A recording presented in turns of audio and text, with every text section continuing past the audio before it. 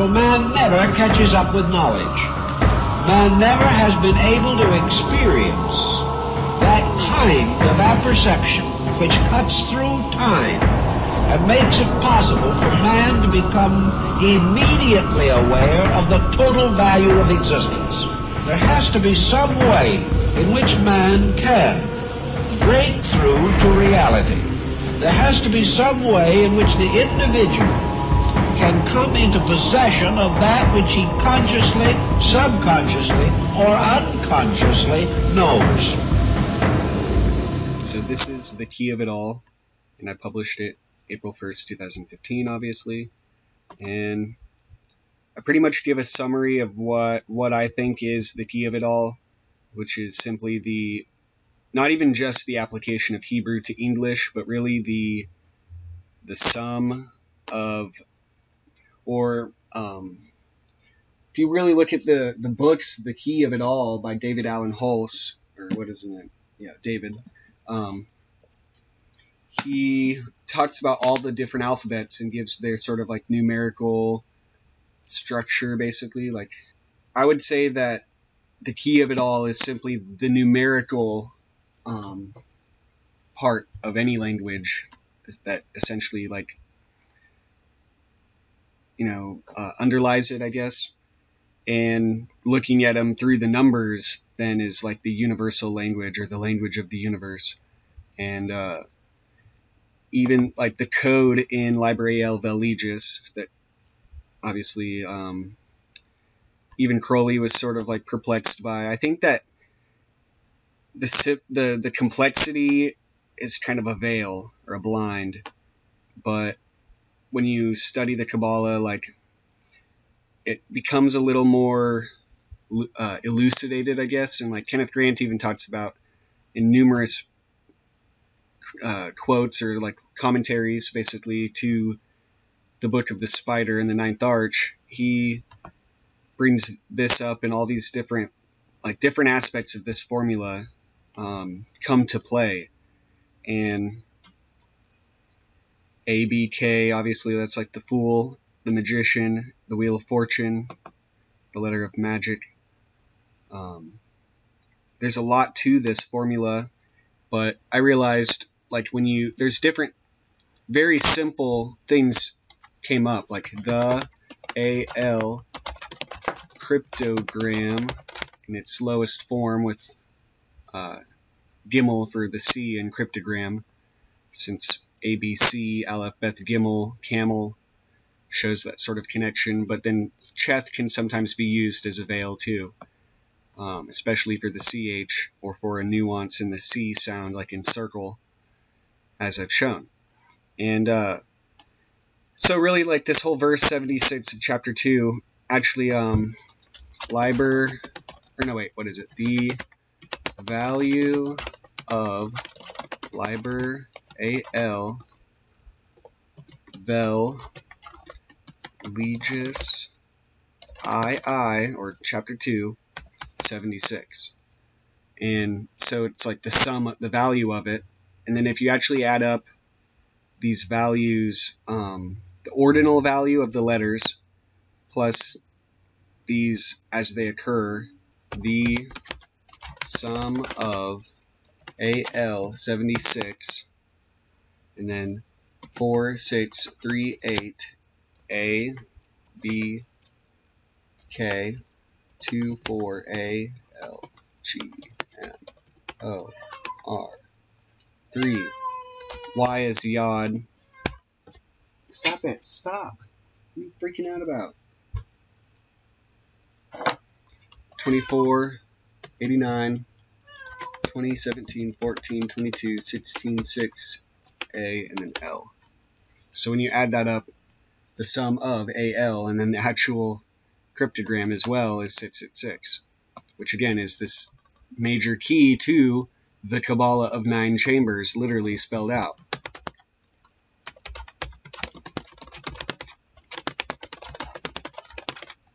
Anyway, I said the sum of the cryptogram in chapter 2, verse 76 of Liber AL equals 1066 using basic Hebrew-English gematria, i.e. the Hebrew formula applied to the English alphabet. And Hebrew Kabbalah plus English Kabbalah happens to equate to 666, as well as, again, apply Hebrew to English.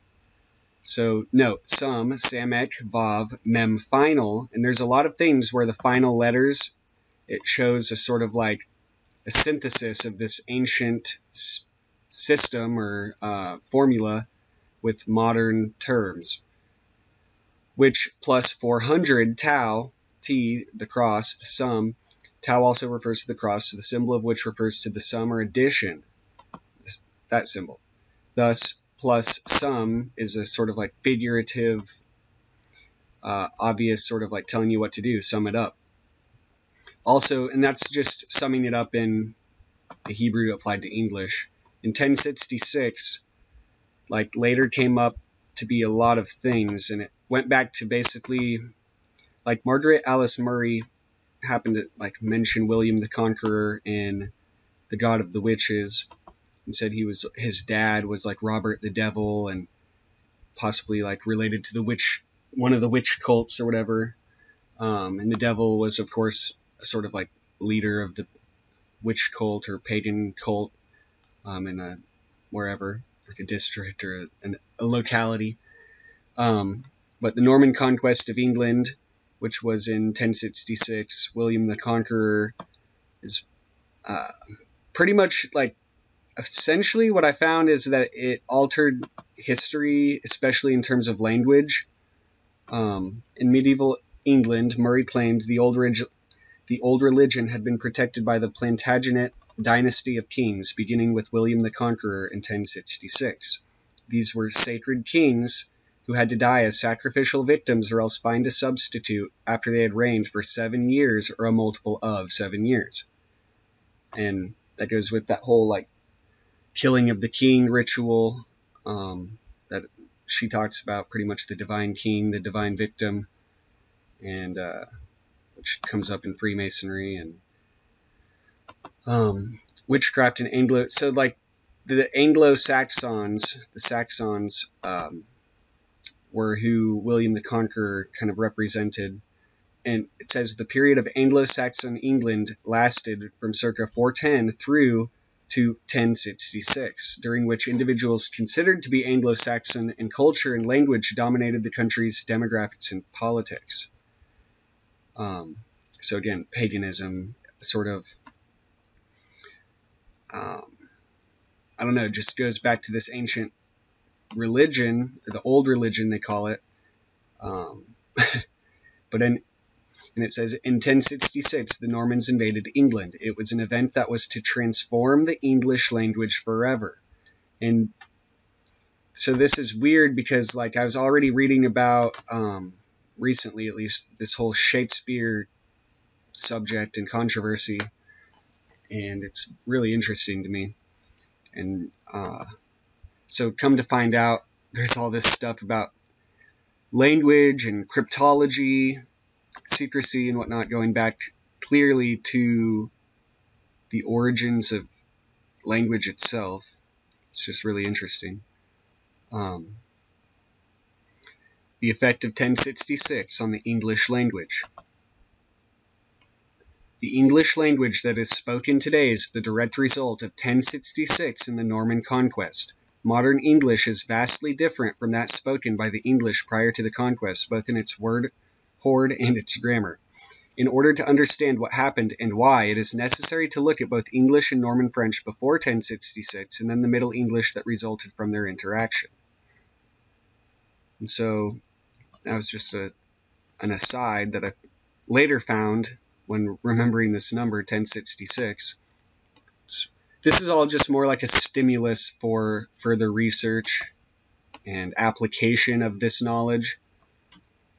And like I said, the sum of the components 10 and 66 are, of course, 76. And the sum is 13. 10 being had and new, 66 being the number of the great work, the union of had and new. As further verification of this formula and its relevance to the Liber or book, we also find that 1066 is the number of the cryptogram key itself, as well as the gematria key of Liber Vel Legis.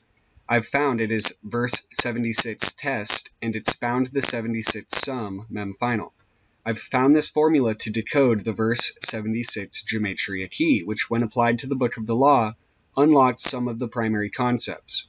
And again, you have to look at it through the various, like I said, the ordinal, the Hebrew, even the simple gematria has a lot of weird overlap with these other systems or formulae. And like, I've pulled up all these different books that I've gotten over the years to try and get, like, I guess, insight, but also evidence of not just what is known and written, but what isn't, to show that, like, no one, for whatever reason, has what I would say liberally or just, like, fully applied or cross-applied systems, basically. Like, when you apply even the Hebrew formula, the basic knowledge of it, to Sanskrit, there's a lot of freaking overlap. And people are stuck with these, like, new keys. For example, like the New Eon English Kabbalah. Like, I've looked into it. I just think that it's not nearly as revealing or, like, what is it? Just integral or integrative. And it's in this, the Key of the Abyss book, which this book came up for multiple reasons whenever I was, like, thinking about this blog, because it's the key of it all, the key of the abyss, and Jack Parsons and the Babylon Working is a big focus of the Key of the Abyss by Anthony Testa. And Jack Parsons' like number was 210, and the key of it all in its lowest form, using again Hebrew applied to English, is 210. And I was thinking, like, meditating on 210, and it's like literally like a dissolving into the abyss. It's like the key of the abyss, the key of it all, and it's like the last two steps before the dissolution into the, the abyss. So I just think that and this number is odd in a lot of ways. But anyway, and I saw it, like, literally, this is how many years since I started all this researching, and I found that Jack Parsons is 555, which is that sort of like Necronomicon, Lovecraftian mythos number, which just goes with what Jack Parsons and Kenneth Grant and Crowley were tapping into, it seems. The number 76 itself is quite significant, being as it is the number of will in Hebrew-English gematria, the meaning of the Greek word thelema. It is also the number of Ankh, which is the Egyptian word for eternal life, or the immortal principle synonymous with the will. 76 is also the light, and this year, the 111th year of the Eon of Horus, 2015, has been declared the International Year of Light by the United Nations. 111 being itself the number of the white light, which is associated with Kether and Aleph, and again crystallizing into Malkuth, the pure light of manifestation.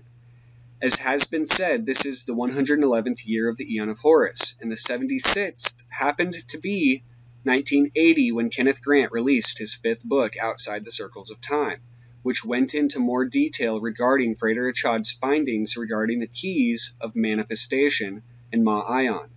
This book cataloged the recurrence of the egg iconography from its first occurrence in Library L, chapter 2, verse 49, for a recurring sevenfold cycle of 7 years.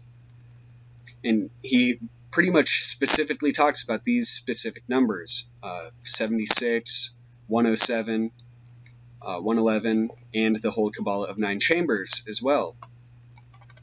On the 107th year of the Eon of Horus, without my awareness of the significance of the egg or even the slightest importance of Achad's insights into Liber AL, I happened to buy a black obsidian egg on April 2nd.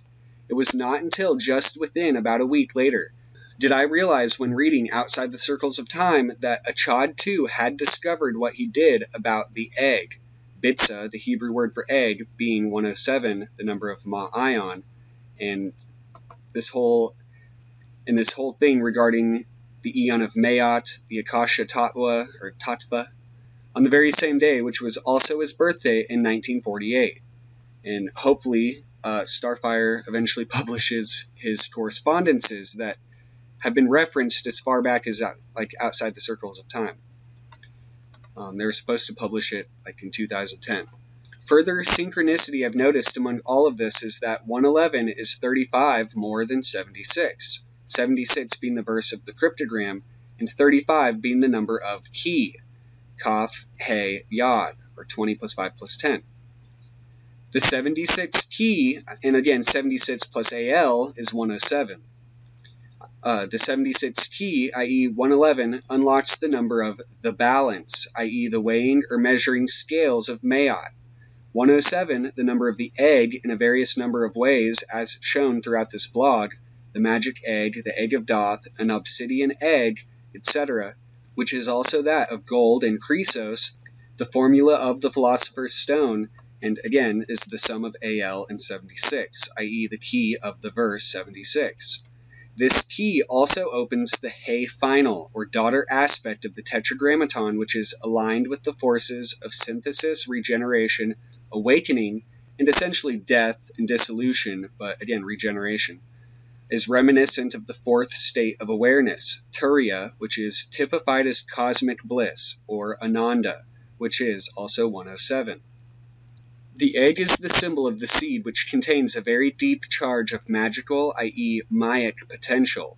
As has been said by Kabbalists for ages, the Kabbalah of 9 chambers, or Eik Bakur, which forms the tree of life, is a microcosmic reflection of the macrocosm, and therefore the blueprint of creation is bound up in the palm. Again, a symbol in which the egg is related in the Amalantra working. And again, the fifth element, Akasha, is symbolized by the black egg. Thus, the black egg is totemic of the eye of the dragon, the O, or Vajra itself, realized and awakened, which is not even centered in my talismanic egg, but merely a cosmic symbol of expansion within my own bindi, doth gnosis. So, I guess what I was saying here is it's not necessarily the physical talisman that is, I guess, I don't know how to say it.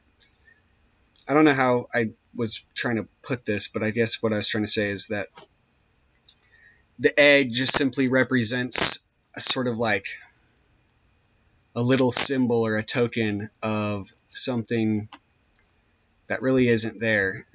It's just it's the dot, but yet it's that processing point.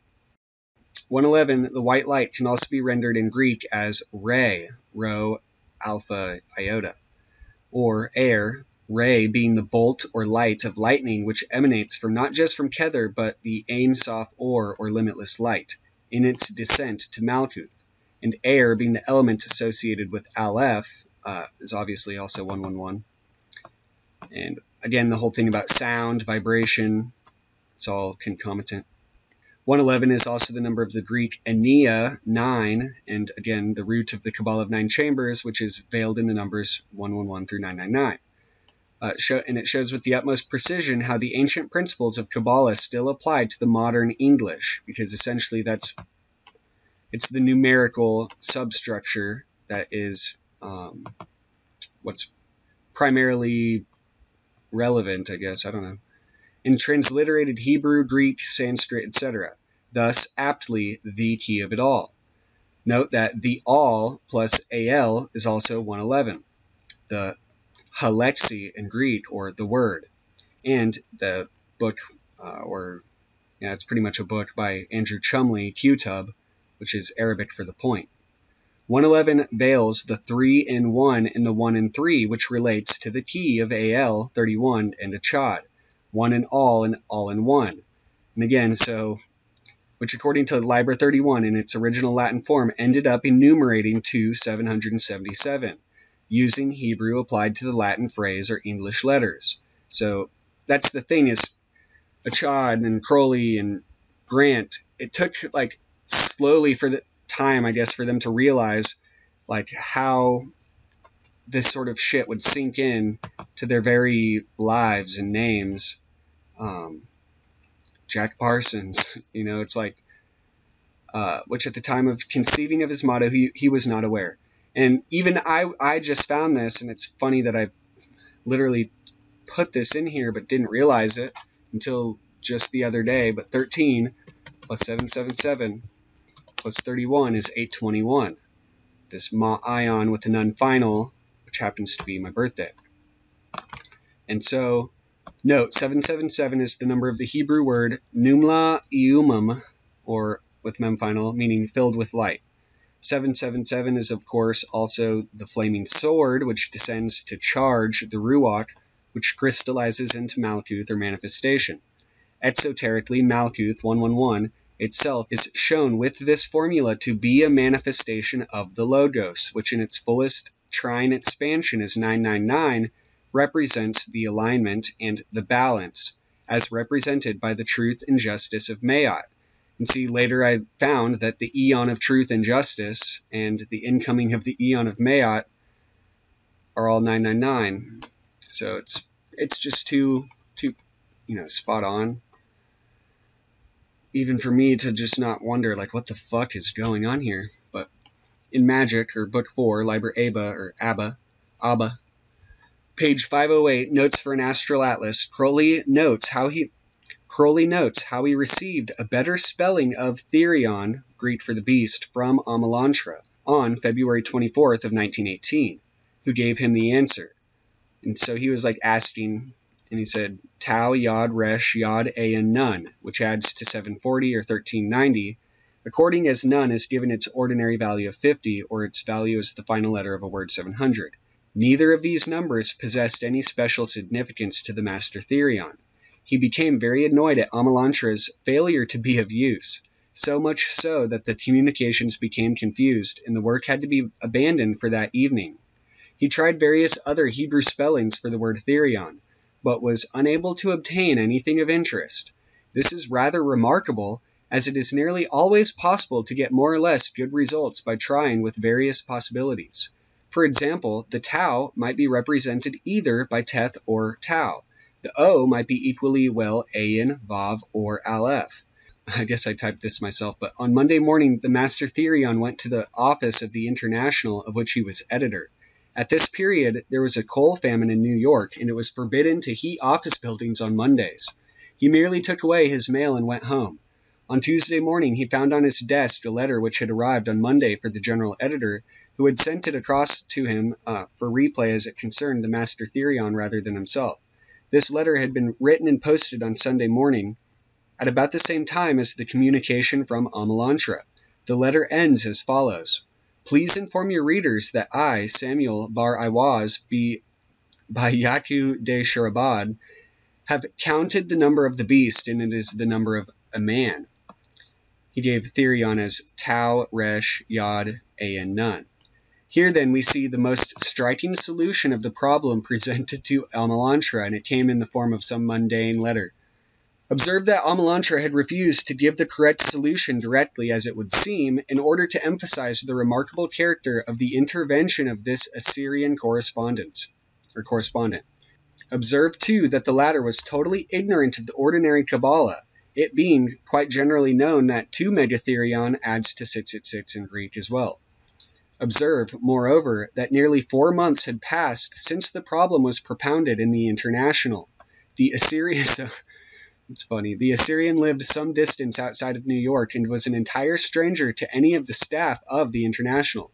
The evidence appears overwhelming for the existence of Amalantra, except for the fact that Therion, again, like I've said, or like I later on show and realized, is itself 999, but which is just a further extension of and a sort of solution to the 666 dilemma and all this shit stirred up and started.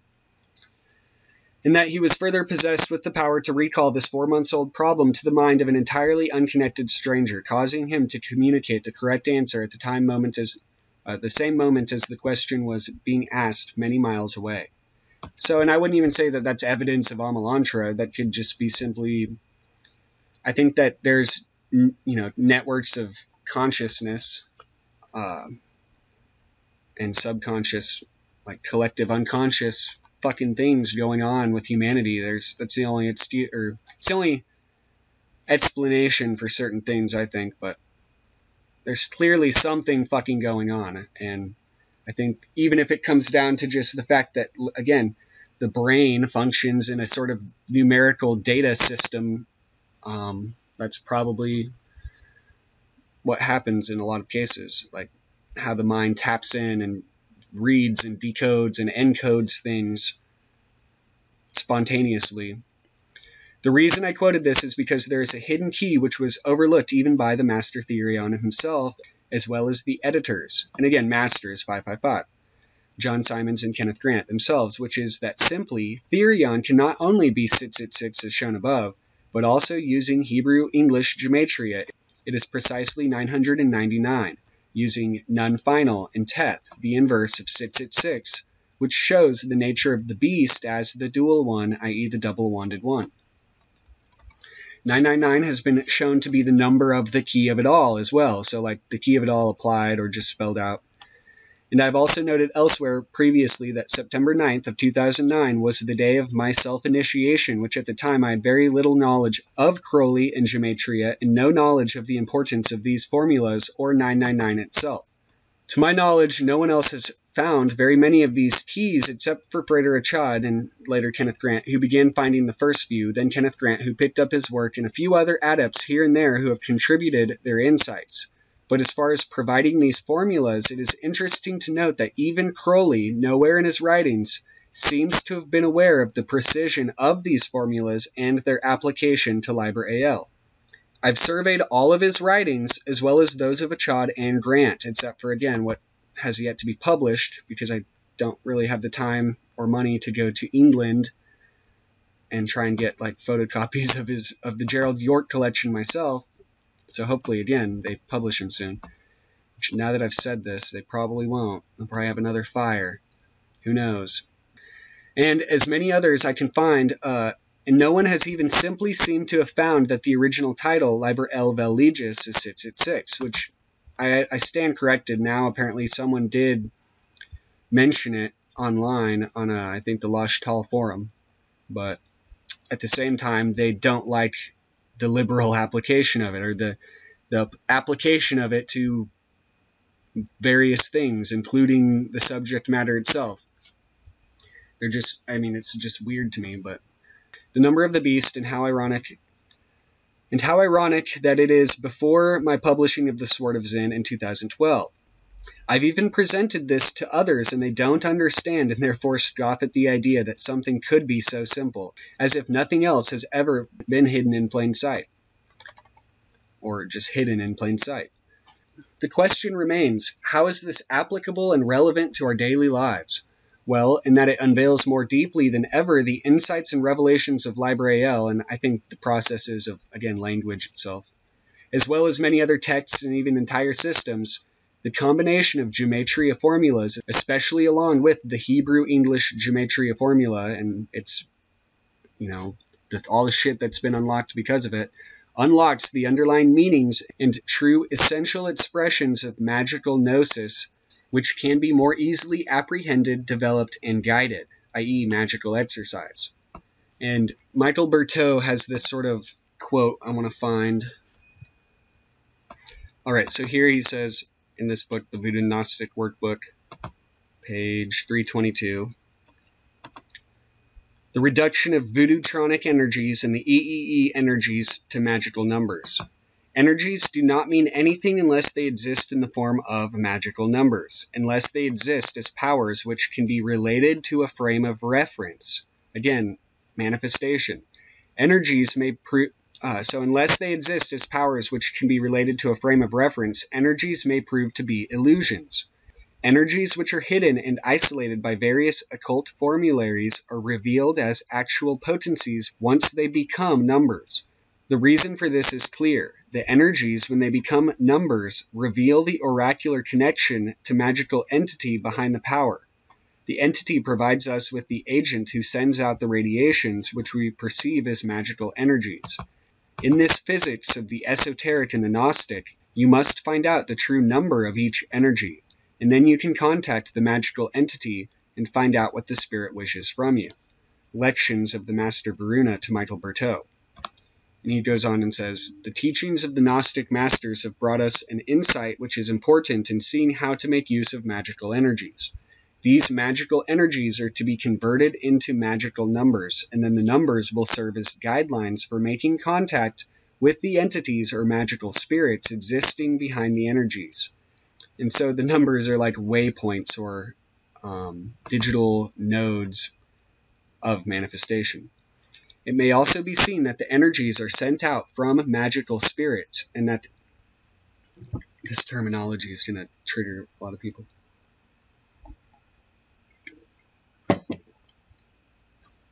It may also be seen that the energies are sent out from magical spirits, and that each energization has in its field of radiation certain keys which, when understood in the light of the gnosis, provide us with the spirit and its family, from which the powers are understood to emanate.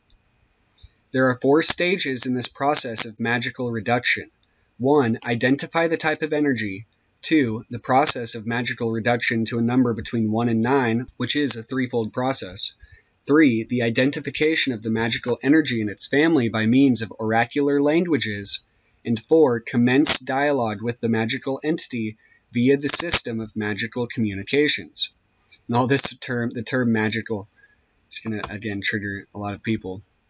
But you just have to read his book and Kenneth Grant, and you'll realize, like, magic is essentially literally just the movement of the mind through time. The entire purpose of this system is to create methods of correcting problems which arrive from the negative operations of certain magical currents by the Gnostic method of magical replacement, whereby a negative energy is replaced by a positive energy and pattern of consciousness. And so in a way, like I do this, which magical problem solving by this technique can then be carried out with greater and greater efficiency than allowed by previous methods. Like, I use the gematria and numerology as essentially to get a blueprint of any sort of subject and then fill in the gaps. Like, it's like a puzzle. And I think that there's with computational biology and bioinformatics and study of pretty much DNA and molecule, you could probably discover cures for cancer and not with just gematria alone, but again, by blueprinting existing data sets and then filling in the blanks. And like, if you have a question, you extrapolate it. So for whatever reason, though, I think that the fact, like, it's symbolic, not just symbolic, but it's just so telling that the motivations to really progress kind of, I don't know, there's political and mental issues, I think, at large that prevent this from happening. But anyway, it is so important to realize at this point that numbers are themselves communicators of another energy, that of synchronicity, which translates the energies of the voodootronic system to a higher level of operations. This process is discussed by the master. The energies of any system, when they are reduced to numbers and the patterns of numbers, convey not only precision and greater gnostico-magical management, but they induct, by the very process of reduction, an abstract and higher energy which is also more concrete and continuous, because it holds events together and is the medium whereby they can come about and pass from one state to another, and that is synchronicity, as it is called in Jungian magico-metaphysics. For the operations of all magical processes are given in experience and governed by this process of energy organization, or the pattern of how things happen. And again, everyday experiences is 999. But there is also an energy in this happening, which is the energy governing all of the other energies in the system, and all of the systems linked together in the continuum of Gnostic physics. So again, all these systems are getting linked. So I just wanted to pull that up because it's been in my mind and it seemed to fit. But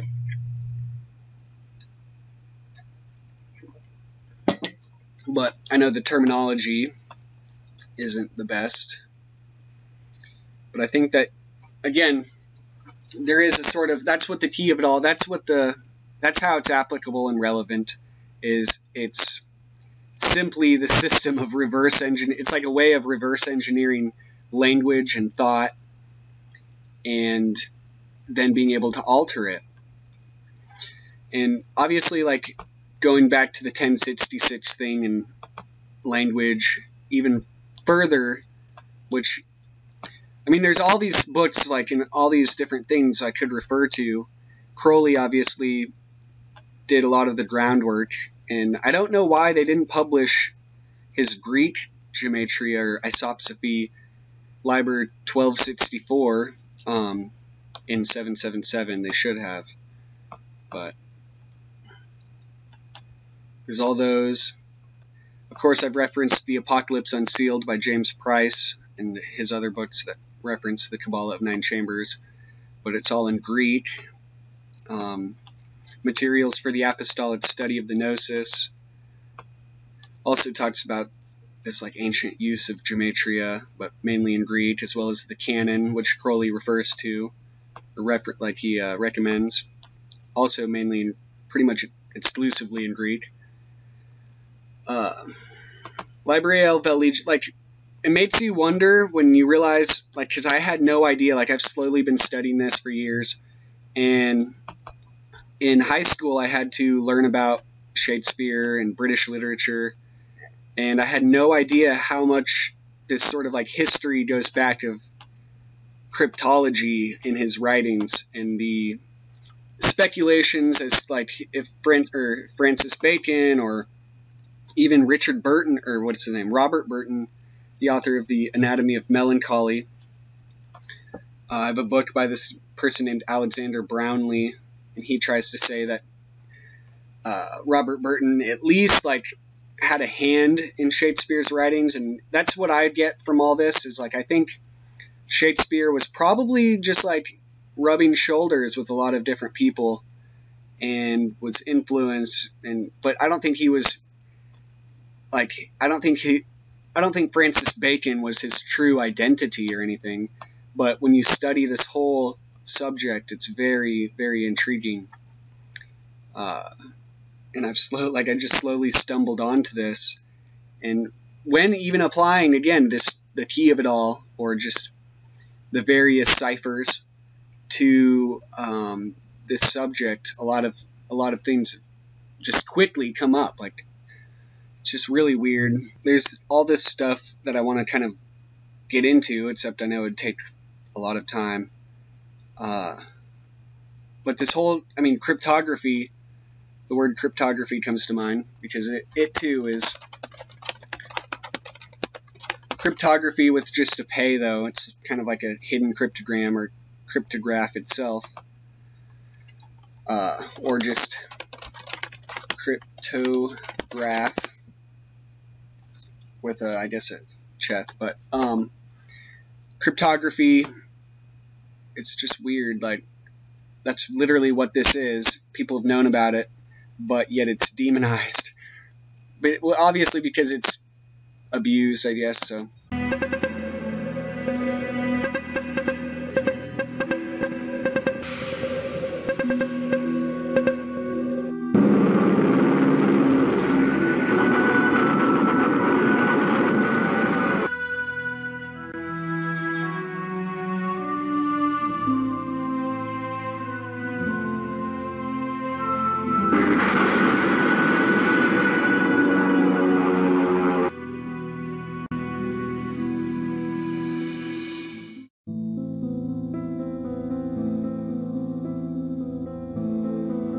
In the United States, the most consequential cryptographic advancements happened around the Japanese code called Purple.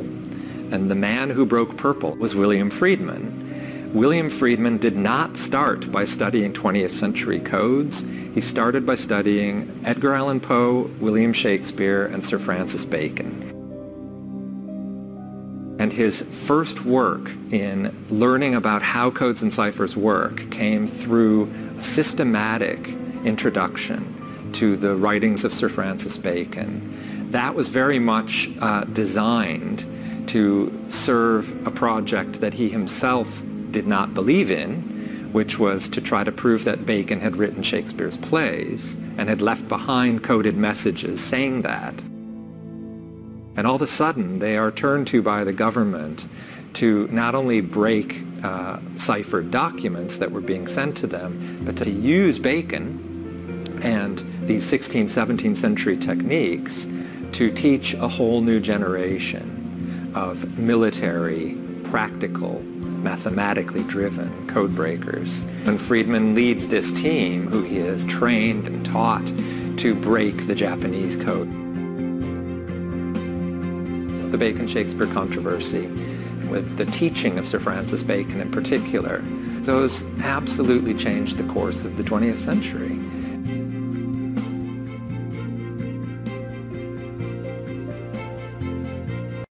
So again, it's 2015. Yeah, this whole subject to me is just really interesting, and I'm surprised I didn't know about it until literally this year. Because I didn't really care for Shakespeare. I had to learn, read, listen to, and study that, and to me it was just boring. But now I realize, like, maybe they were putting shit in there, like, so that you, like, I don't know, it's like Shakespeare's dramas and stories seem to have a sort of like an underlying message to them. And I wouldn't doubt if there was some sort of like Kabbalistic or Rosicrucian knowledge. Manly P. Hall talks about it, and not just in Secret Teachings of All Ages, but also The Secret Destiny of America and America's Assignment with Destiny, and probably others. I don't have all of his books, but here he says, the present considerations of the Bateshire... There is a book called Bateshire... Bateshire. There is a book called Bacon, Shakespeare, and the Rosicrucians as well, but the present consideration of the Bacon-Shakespeare Rosicrucian controversy is undertaken not for the vain purpose of digging up dead men's bones, but rather in the hope that a critical analysis will aid in the rediscovery of that knowledge lost to the world since the oracles were silenced. It was W.F.C. Wigston who called the Bard of Avon Phantom Captain Shakespeare the Rosicrucian Mask. This constitutes one of the most significant statements relating to the Bacon-Shakespeare controversy. It is quite evident that William Shakespeare could not, unaided, have produced the immortal writings bearing his name. He did not possess the necessary literary culture, for the town of Stratford, where he was reared, contained no school capable of imparting the higher forms of learning reflected in the writings ascribed to him. His parents were illiterate, and in his early life he evinced a total disregard for study.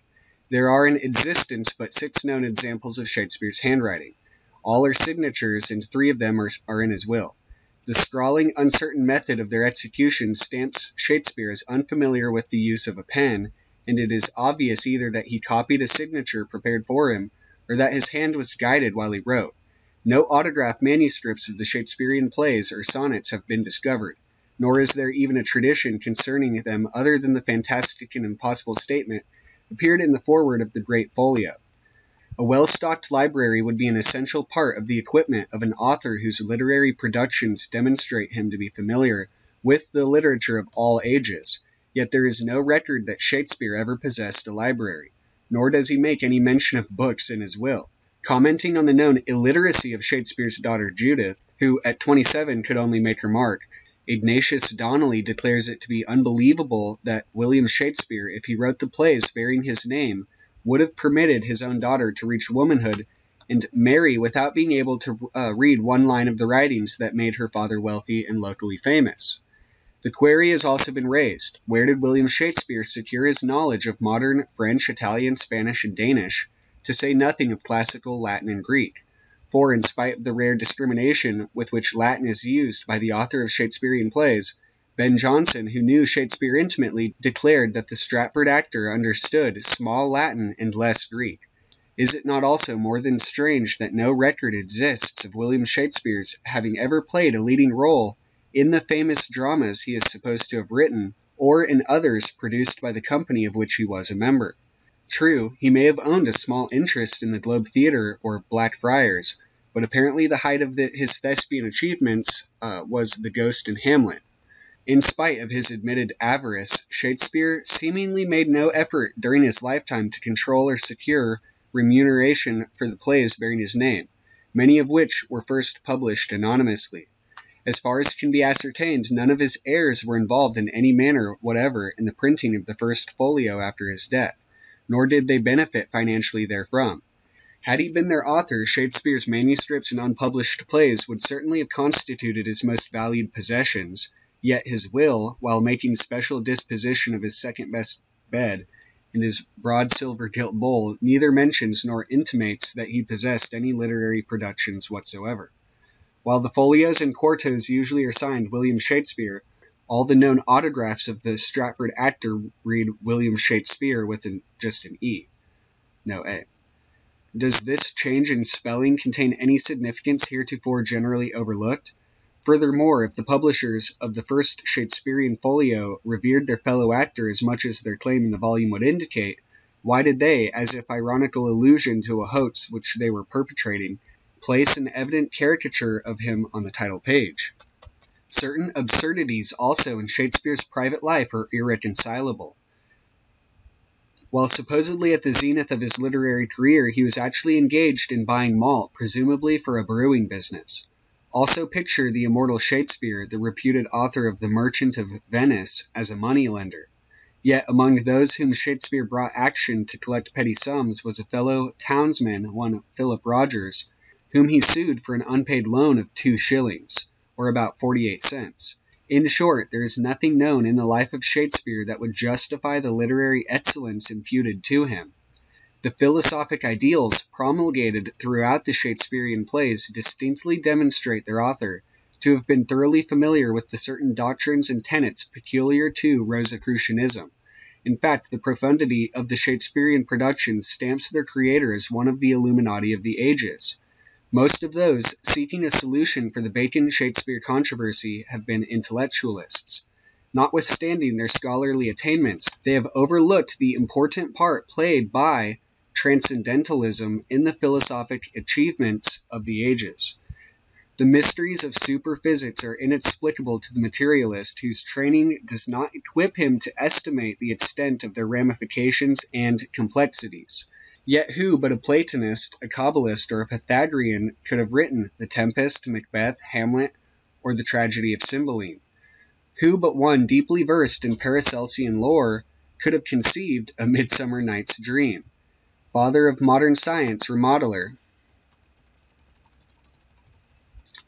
of modern law, editor of the modern Bible, patron of modern democracy, and one of the founders of modern Freemasonry, Sir Francis Bacon, was a man of many aims and purposes, so I guess he does think that it was probably Bacon. I don't necessarily think that it would have to be, but he was a Rosicrucian. Some have intimated the Rosicrucian, if not actually the illustrious Father CRC, or Christian Rosenkreutz, referred to in the Rosicrucian manifestos. He was certainly a high initiate of the Rosicrucian order, and it is his activities in connection with this secret body that are of prime importance to students of symbolism, philosophy, and literature. So, and again, like, regardless of who, or if he did, if whether or not he did, the whole subject is very interesting. Like Bacon's life and books. Scores of volumes have been written to establish Sir Francis Bacon as the real author of the plays and sonnets popularly ascribed to William Shakespeare. An impartial consideration of these documents cannot but convince the open-minded of the verisimilitude of the Baconian theory. In fact, those enthusiasts who, for years, have struggled to identify Sir Francis Bacon as the true Bard of Avon might long since have won their case had they emphasized its most important angle, namely that Sir Francis Bacon, the Rosicrucian initiate, who wrote into the Shakespearean plays the secret teachings of the Fraternity of R.C., and the true rituals of the Freemasonic order, of which order it may be yet discovered that he was the actual founder. A sentimental world, however, dislikes to give up a traditional hero, either to solve a controversy or to right a wrong. Nevertheless, if it can be proved that by raveling out the riddle there can be discovered information of practical value to mankind, then the best minds of the world will cooperate in the enterprise. The Bacon-Shakespeare controversy, as its most able advocates realize, involves the most profound aspects of science, religion, and ethics. He who solves its mystery may yet find therein the key to the supposedly lost wisdom of antiquity. It was in recognition of Bacon's intellectual accomplishments that King James turned over to him the translator's manuscripts of what is now known as the King James Bible, for the presumable purpose of checking, editing, and revising them. The documents remained in his hands for nearly a year, but no information is to be had concerning what occurred in that time. Regarding this work, William T. Smedley writes, "It will eventually be proved that the whole scheme of the authorized version of the Bible was Francis Bacon's. See The Mystery of Francis Bacon. The first edition of the King James Bible contains a cryptic Baconian headpiece. Did Bacon cryptographically conceal the authorized Bible, or in the authorized Bible, that which he dared not literally reveal in the text, the secret Rosicrucian key to mystic and Masonic Christianity?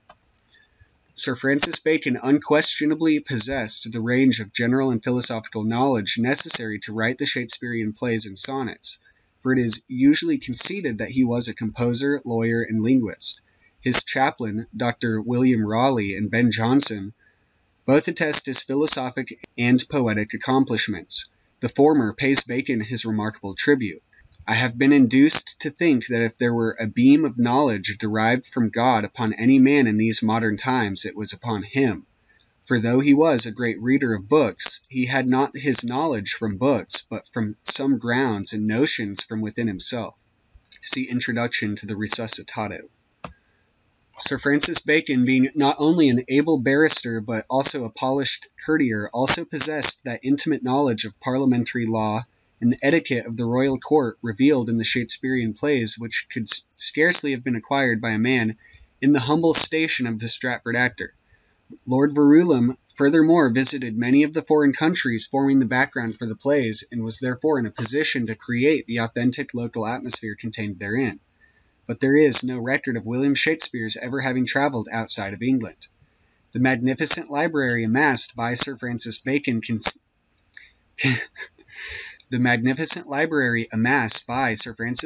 contained the very volumes necessary to supply the quotations and anecdotes incorporated into the Shakespearean plays. Many of the plays, in fact, were taken from plots in earlier writings of which there was no English translation at that time. Because of his scholastic acquirements, Lord Verulam could have read the original books. It is most unlikely that William Shakespeare could have done so. Abundant cryptographic proof exists that Bacon was concerned in the production of the Shakespearean plays. Sir Francis Bacon's cipher number was 33. In the first part of King Henry IV, the word Francis appears 33 times upon one page. To attain this end, obviously awkward sentences were required, as "Anon Francis?" "No, Francis, but tomorrow Francis," or "Francis on Thursday," or indeed "Francis when thou wilt, but Francis." Throughout the Shakespearean folios and quartos occurs scores of acrostic signatures. The simplest form of the acrostic is that whereby a name, in these instances Bacon's, was hidden in the first few letters of lines. In The Tempest, Act 1, Scene 2, appears a striking example of the Baconian acrostic. "Begun to tell me what I am, but stopped, and left me..." So you've got... you can't really see it, but BAC. The first letters of the first and second lines together with the first three letters of the third line form the word Bacon. Similar acrostics appear frequently in Bacon's acknowledged writings.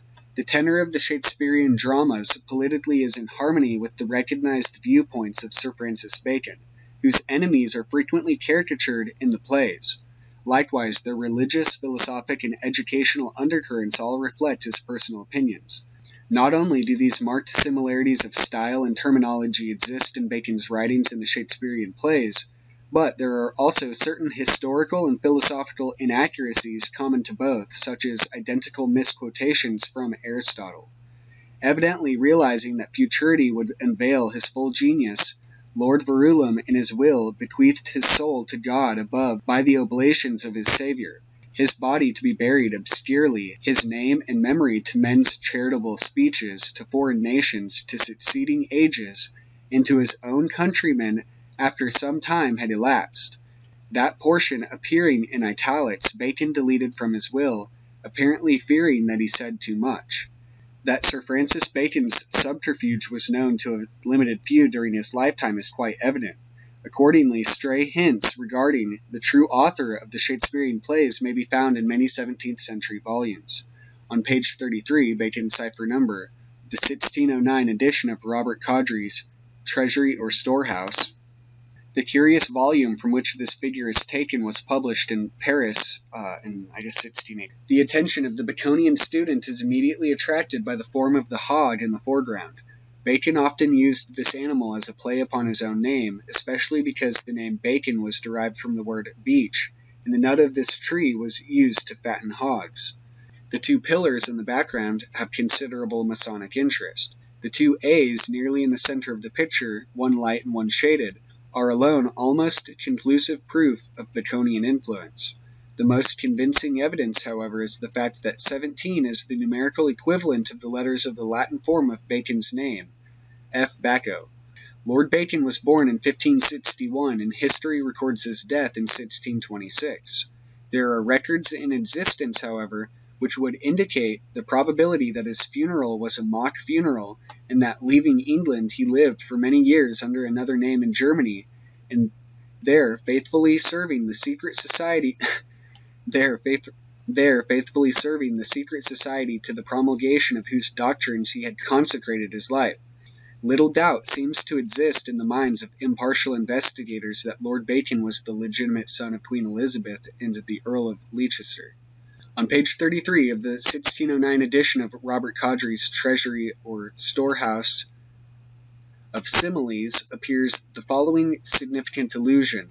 Like as men would laugh at a poor man, if having precious garments lent him the act and play the part of some honorable personage upon a stage, when the play were at an end, he should keep them as his own and brag up and down in them.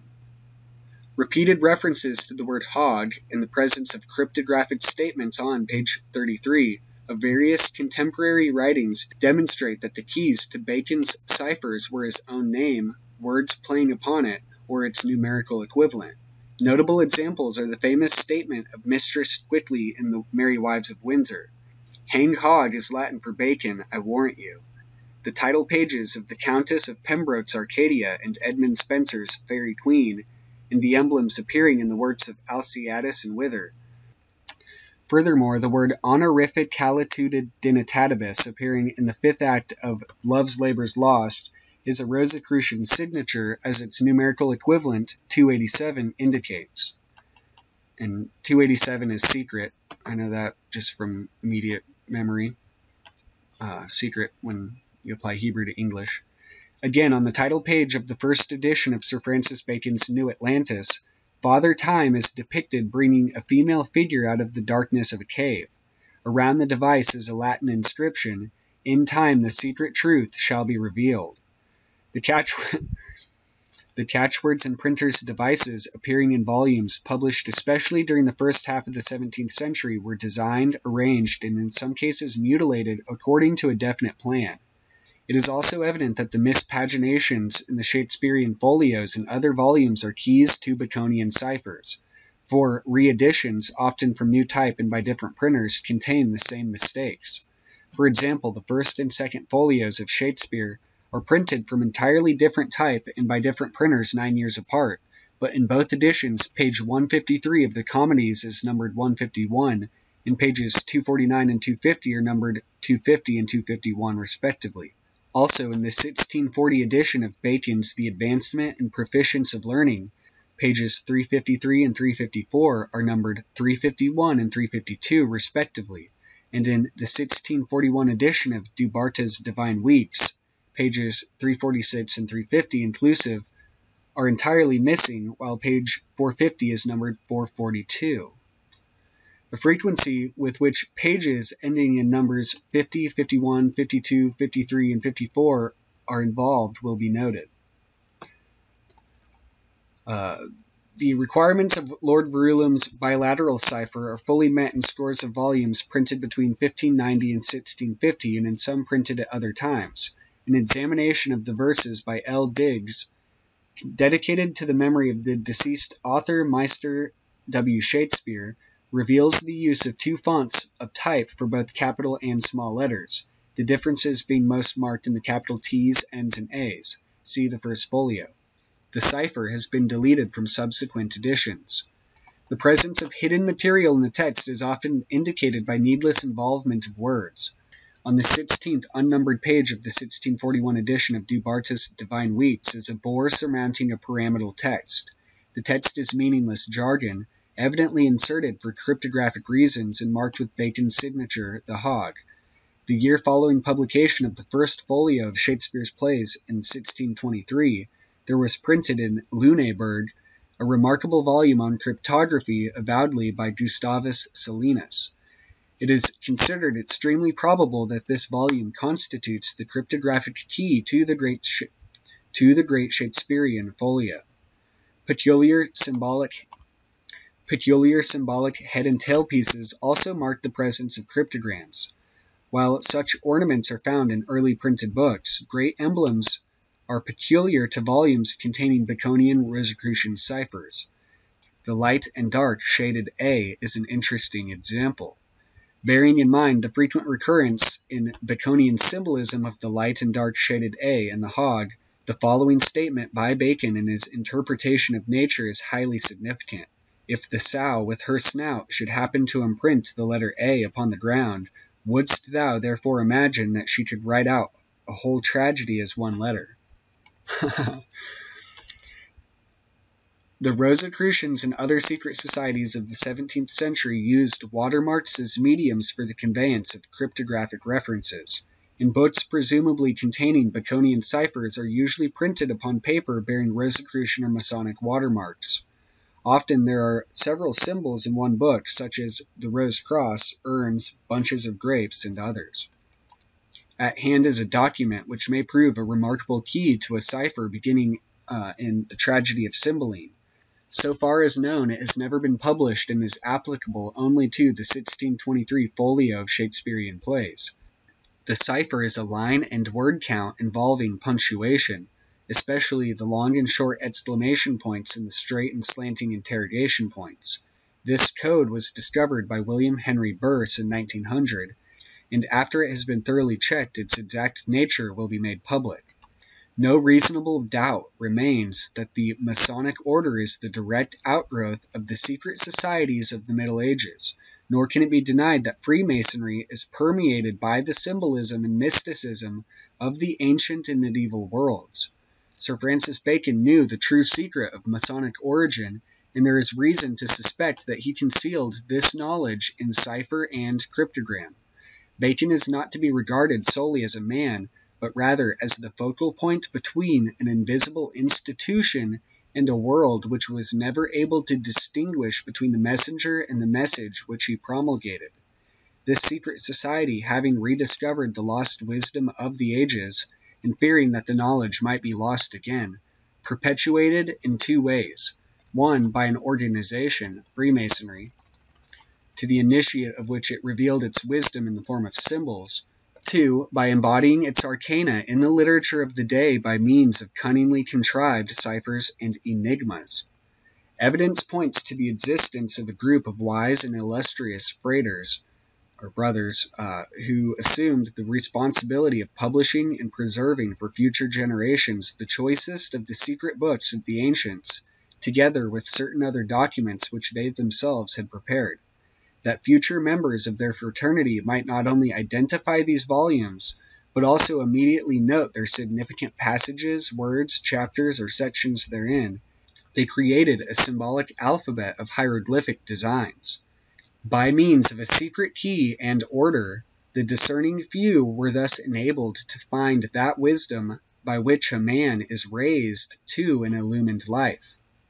The tremendous import of the Baconian mystery is daily becoming more apparent. Sir Francis Bacon was a link in that great chain of minds which has perpetuated the secret doctrine of antiquity from its beginning. This secret doctrine is concealed in his cryptic writings. The search for this divine wisdom is the only legitimate motive for the effort to decode his cryptograms.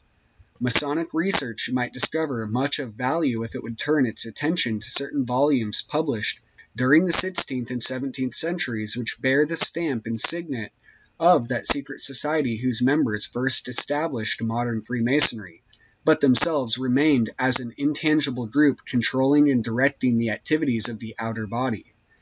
The unknown history and lost rituals of Freemasonry may be rediscovered in the symbolism and cryptograms of the Middle Ages. Freemasonry is the bright and glorious son of a mysterious and hidden father. It cannot trace its parentage because its origin is obscured by the veil of the superphysical and the mystical. The Great Folio of 1623 is a veritable treasure house of Masonic lore and symbolism, and the time is at hand when the great work should be accorded the consideration which is its due. Though Christianity shattered the material organization of the pagan mysteries, it could not destroy the knowledge of supernatural power which the pagans possessed. Therefore, it is known that the mysteries of Greece and Egypt were secretly perpetuated through the early centuries of the Church, and later, by being clothed in the symbolism of Christianity, were accepted as elements of that faith. Sir Francis Bacon was one of those who had been entrusted with the perpetuation and dissemination of the arcana of the superphysical, originally in the possession of the pagan Erephants, and to attain that end either formulated the Fraternity of R.C., or was admitted into an organization already existing under that name and became one of its principal representatives. For some reason not apparent to the uninitiated, there has been a continued and consistent effort to prevent the unraveling of the Baconian scheme. Whatever the power may be which continually blocks the efforts of investigators, it is unremitting now as it was immediately following Bacon's death, and those attempting to solve the enigma still feel the weight of its resentment. A misunderstanding world has ever persecuted those who understood the secret workings of nature, seeking in every conceivable manner to exterminate the custodians of this divine wisdom. Sir Francis Bacon's political prestige was finally undermined, and Sir Walter Raleigh met a shameful fate because their transcendental knowledge was considered dangerous. The forging of Shakespeare's handwriting, the foisting of fraudulent portraits and death masks upon a gullible public, the fabrication of spurious biographies, the mutilation of books and documents, the destruction or rendering illegible of tablets and inscriptions containing cryptographic messages, have all compounded the difficulties attendant upon the solution of the Bacon-Shakespeare Rosicrucian riddle. The Ireland forgeries deceived experts for years. According to material available, the Supreme Council of the Fraternity of R.C. was composed of a certain number of individuals who had died what is known as the philosophic death.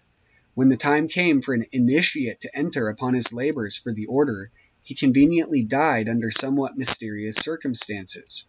In reality, he changed his name and place of residence, and a box of rocks or body secured for the purpose was buried in his stead. It is believed that this happened in the case of Sir Francis Bacon, who, like all servants of the mysteries, renounced all personal credit and permitted others to be considered as the authors of the documents which he wrote or inspired. The cryptic writings of Francis Bacon constitute one of the most powerful tangible elements in the mysteries of transcendentalism and symbolic philosophy. Apparently many years must yet pass before an uncomprehending world will appreciate the transcending genius of that mysterious man who wrote the Novum Organum, who sailed his little ship far out into the unexplored sea of learning through the Pillars of Hercules, and whose ideals for a new civilization are magnificently expressed in the utopian dream of the New Atlantis. Was Sir Francis Bacon a second Prometheus? Did his great love for the people of the world and his pity for their ignorance cause him to bring the divine fire from heaven concealed within the contents of a printed page? In all probability, the keys to the Baconian riddle will be found in classical mythology. He who understands the secret of the seven-rayed god will comprehend the method employed by Bacon to accomplish his monumental labor. Aliases were assumed by him in accordance with the attributes and order of the members of the planetary system. One of the least known but most important keys to the Baconian enigma is the third, or 1637 edition, published in Paris, of Les Images ou Tableaux des Plates Peintures du Philostrates Sophistes Grecs et les Statues de Callistrate by Blaise de Vigenère. The title page of this volume, which, as the name of the author when properly deciphered indicates, was written by or under the direction of Bacon or his secret society, in one mass of important Masonic or Rosicrucian symbols. On page 486 appears a plate entitled Hercules Furieux, showing a gigantic figure shaking a spear, the ground before him strewn with curious emblems. In his curious work, Das Bild des Splierschutters die Losung des Shakespeare Ratzels, Alfred Frund attempts to explain the Baconian symbolism in the Philostrates. Bacon he reveals as the philosophical Hercules, whom time will establish as the true spear shaker, Shakespeare. What was the mysterious knowledge which Sir Walter Raleigh possessed and which was declared to be detrimental to the British government? Why was he executed when the charges against him could not be proved? Was he a member of those feared and hated secret societies which nearly overthrew political and religious Europe during the 16th and 17th centuries? Was Sir Walter Raleigh an important factor in the Bacon-Shakespeare Rosicrucian Masonic enigma? By those seeking the keys to this great controversy, he seems to have been almost entirely overlooked. So this next chapter is actually really interesting too, because it goes into the cryptogram. So it's the cryptogram as a factor in symbolic philosophy. And it says, no treatise which deals with symbolism would be complete without a section devoted to the consideration of cryptograms. The use of ciphers has long been recognized as indispensable in military and diplomatic circles, but the modern world has overlooked the important role played by cryptography in literature and philosophy. If the art of deciphering cryptograms could be made popular, it would result in the discovery of much hitherto unsuspected wisdom possessed by both ancient and medieval philosophers. It would prove that many apparent verbose and rambling authors were wordy for the sake of concealing words. Ciphers are hidden in the most subtle manner. They may be concealed in the watermark of the paper upon which a book is printed. They may be bound into the covers of ancient books. They may be hidden under imperfect pagination.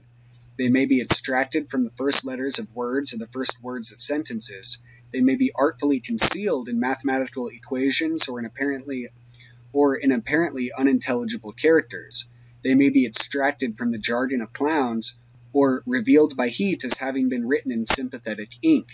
They may be word ciphers, letter ciphers, or apparently ambiguous statements whose meanings could be understood only by repeated careful readings.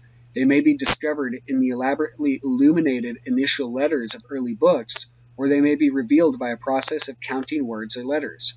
If those interested in Freemasonic research would give serious consideration to this subject, they might find in books and manuscripts of the 16th and 17th centuries the information necessary to bridge the gap in Masonic history that now exists between the mysteries of the ancient world and the craft masonry of the last 3 centuries. The arcana of the ancient mysteries were never revealed to the profane except through the media of symbols. Symbolism fulfilled the dual office of concealing the sacred truths from the uninitiated and revealing them to those qualified to understand the symbols. Forms are the symbols of formless divine principles. Symbolism is the language of nature. With reverence, the wise pierce the veil, and with clearer vision contemplate the reality. But the ignorant, unable to distinguish between the false and the true, behold a universe of symbols. The simulacra. It may well be said of nature, the great mother, that she is ever tracing strange characters upon the surface of things, but only to her eldest and wisest sons as a reward for their faith and devotion does she reveal the cryptic alphabet which is the key to the import of these tracings. The temples of the ancient mysteries evolved their own sacred languages, known only to their initiates and never spoke save in the sanctuary. The illumined priests considered it sacrilege to discuss the sacred truths of the higher worlds or the divine verities of eternal nature in the same tongue as that used by the vulgar for wrangling and dissension. A sacred science must needs be couched in a sacred language. Secret alphabets also were invented, and whenever the secrets of the wise were committed to writing, characters meaningless to the uninformed were employed. Such forms of writing were called sacred or hermetic alphabets. Some, such as the famous angelic writing, are still retained in the higher degrees of Masonry.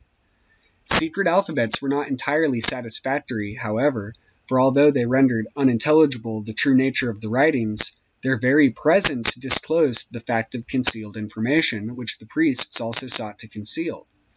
Through patience or persecution, the keys to these alphabets were eventually acquired and the contents of the documents revealed to the unworthy. This necessitated employment of more subtle methods for concealing the divine truths. The result was the appearance of cryptic systems of writing designed to conceal the presence of both the message and the cryptogram.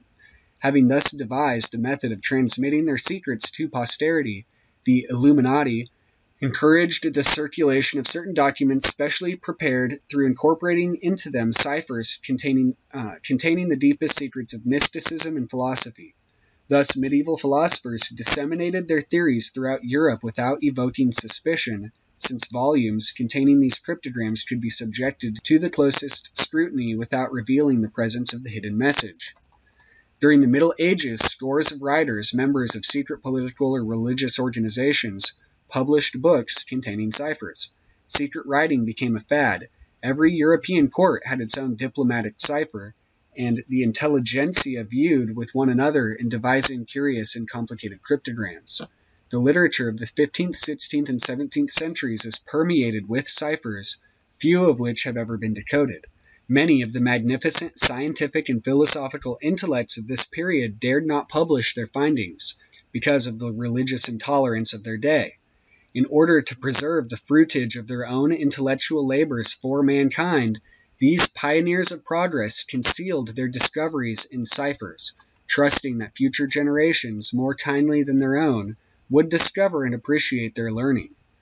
Many churchmen, it is interesting to note, used cryptograms fearing excommunication or a worse fate should their scientific researches be suspected. Only recently, an intricate cipher of Roger Bacon's has been unraveled, revealing the fact that this early scientist was well versed in the cellular theory. Lecturing before the American Philosophical Society, Dr. William Romaine Newbold, who translated the cipher manuscript of the friar, declared, "There are drawings which so accurately portray the actual appearance of certain objects that it is difficult to resist the inference that Bacon had seen them with the microscope. These are spermatozoa, the body cells, and the seminiferous tubes, the ova, with their nuclei distinctly indicated. There are 9 large drawings, of which one at least bears considerable resemblance to a certain stage of development of a fertilized cell." See Review of Reviews, July 1921.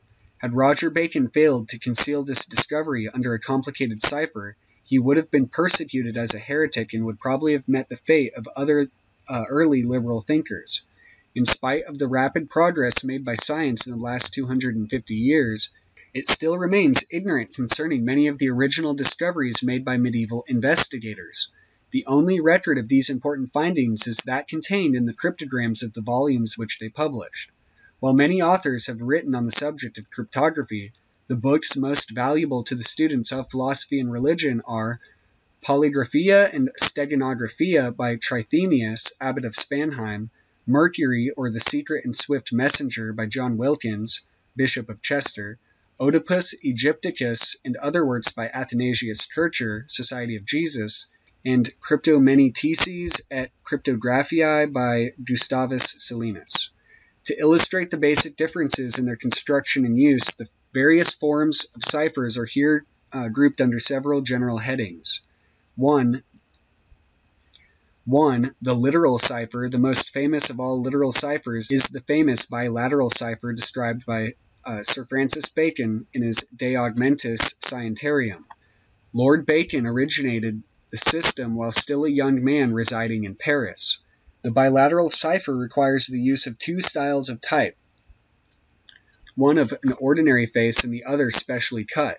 The differences between the two fonts are in many cases so minute that it requires a powerful magnifying glass to detect them.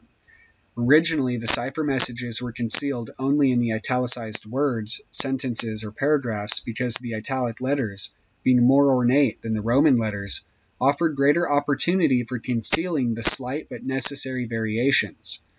Sometimes the letters vary a trifle in size, at other times in thickness or in ornamental flourishes. Later, Lord Bacon is believed to have had two Roman alphabets specially prepared in which the differences were so trivial that it is almost impossible for experts to distinguish them. A careful inspection of the first 4 Shakespeare folios discloses the use throughout the volumes of several styles of type differing in minute but distinguishable details. It is possible that all the Shakespeare folios contain ciphers running through the text. These ciphers may have been added to the original plays, which are much longer in the folios than in the original quartos, full scenes having been added in some instances. The bilateral cipher was not confined to the writings of Bacon and Shakespeare, however, but appears in many books published during Lord Bacon's lifetime and for nearly a century after his death. In referring to the bilateral cipher, Lord Bacon terms it omnia per omnia. The cipher may run through an entire book and be placed therein at the time of printing without the knowledge of the original author, for it does not necessitate the changing of either words or punctuation. It is possible that this cipher was inserted for political purposes into many documents and volumes published during the 17th century. It is well known that ciphers were used for the same reason as early as the Council of Nicaea. The Baconian bilateral cipher is difficult to use today owing to the present exact standardization of type and the fact that so few books are now hand-set. Accompanying this chapter are facsimiles of Lord Bacon's bilateral alphabet as it appeared in the 1640 English translation of De Augmentis Scientiarum.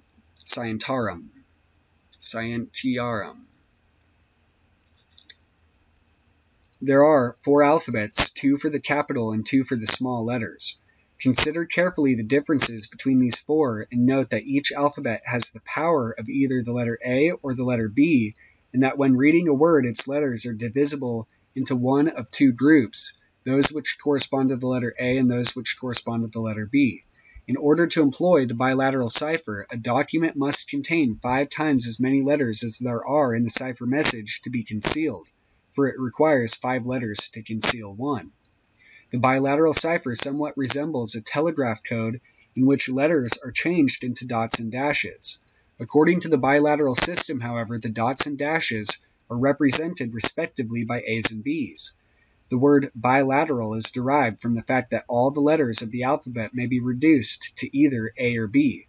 An example of bilateral writing is shown in one of the accompanying diagrams. In order to demonstrate the working of this cipher, the message concealed within the words, "Wisdom and understanding are more to be desired than riches," will now be deciphered. The first step is to discover the letters of each alphabet and replace them by their equivalent A or B in accordance with the key given by Lord Bacon in his bilateral alphabet. In the word wisdom, the W is from the B alphabet, therefore it is replaced by a B. The I is from the A alphabet, therefore an A is put in its place. The S is also from the A alphabet, but the D belongs to the B alphabet. The O and the M both belong to the A alphabet, is replaced by A. By this process, the word wisdom becomes BAA, treating the remaining words of the sentence in a similar manner, and becomes ABA, understanding AAA, BAAA, AAA, BAB, R, ABA, more ABBB, ABBB, to AB, BAB, desired ABAA, BAA, then AABA, and riches AAA, AAA. The next step is to run all the letters together, thus BA blah blah blah. All of the combinations used in the Baconian bilateral cipher consist of groups containing 5 letters each. Therefore, the solid line of letters must be broken into groups of 5 in the following manner. BAA, BA, AAB, AA, etc. Each of these groups of 5 letters now represents one letter of the cipher, and the actual letter can be determined by comparing the groups with the alphabetical table, the key to the bilateral cipher from De Augmentis Scientiarum. So TEEBLPXEEA. But the last 5 letters of the word riches being set off from a period from the initial R, the last 5 A's do not count in the cipher. The letters thus extracted are now brought together in order, resulting in TEEBLPXEE. At this point, the inquirer might reasonably expect the letters to make intelligible words, but he will very likely be disappointed, for as in the case above, the letters thus extracted are themselves a cryptogram, doubly involved to discourage those who might have a casual acquaintance with the bilateral system. The next step is to apply the 9 letters to what is commonly called a wheel or disk cipher, which consists of 2 alphabets, one revolving the other, in such a manner that numerous transpositions of letters are possible. In the accompanying cut, the A of the inner alphabet is opposite the H of the outer alphabet, so that for cipher purposes these letters are interchangeable. The F and M, the P and Y, the W and D, in fact all the letters may be transposed as shown by the 2 circles. The 9 letters extracted by the bilateral cipher may thus be exchanged for 9 others by the wheel cipher. The 9 letters are considered as being on the inner circle of the wheel and are exchanged for the 9 letters on the outer circle, which are opposite the inner letters. By this process, the T becomes A, the 2 E's become 2 L's, the B becomes I, the L becomes S, and P becomes W, the X becomes E, and the 2 E's become 2 L's. The result is all is well, which, broken up into words, reads all is well. Of course, by moving the inner disk of the wheel cipher, many different combinations, in addition to the one given above, can be made of the letters. But this is the only one which will produce sense, and the cryptogrammatist must keep on experimenting until he discovers a logical and intelligible message. He may then feel reasonably sure that he has deciphered the system.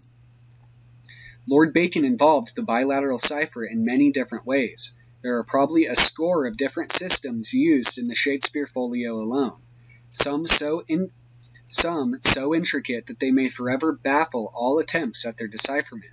In those susceptible of solution, sometimes the A's and B's have to be exchanged.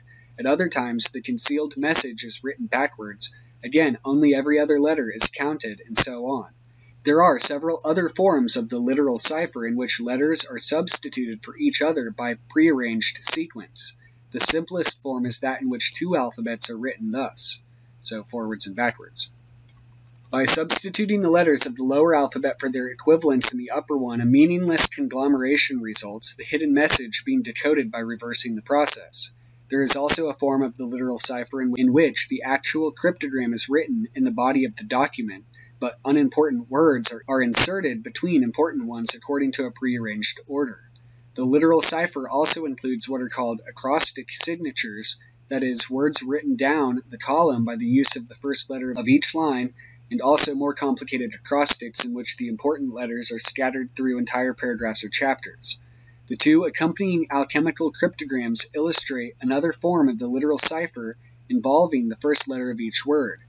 Every cryptogram based on the arrangement or combination of the letters of the alphabet is called a literal cipher. 2. The pictorial cipher.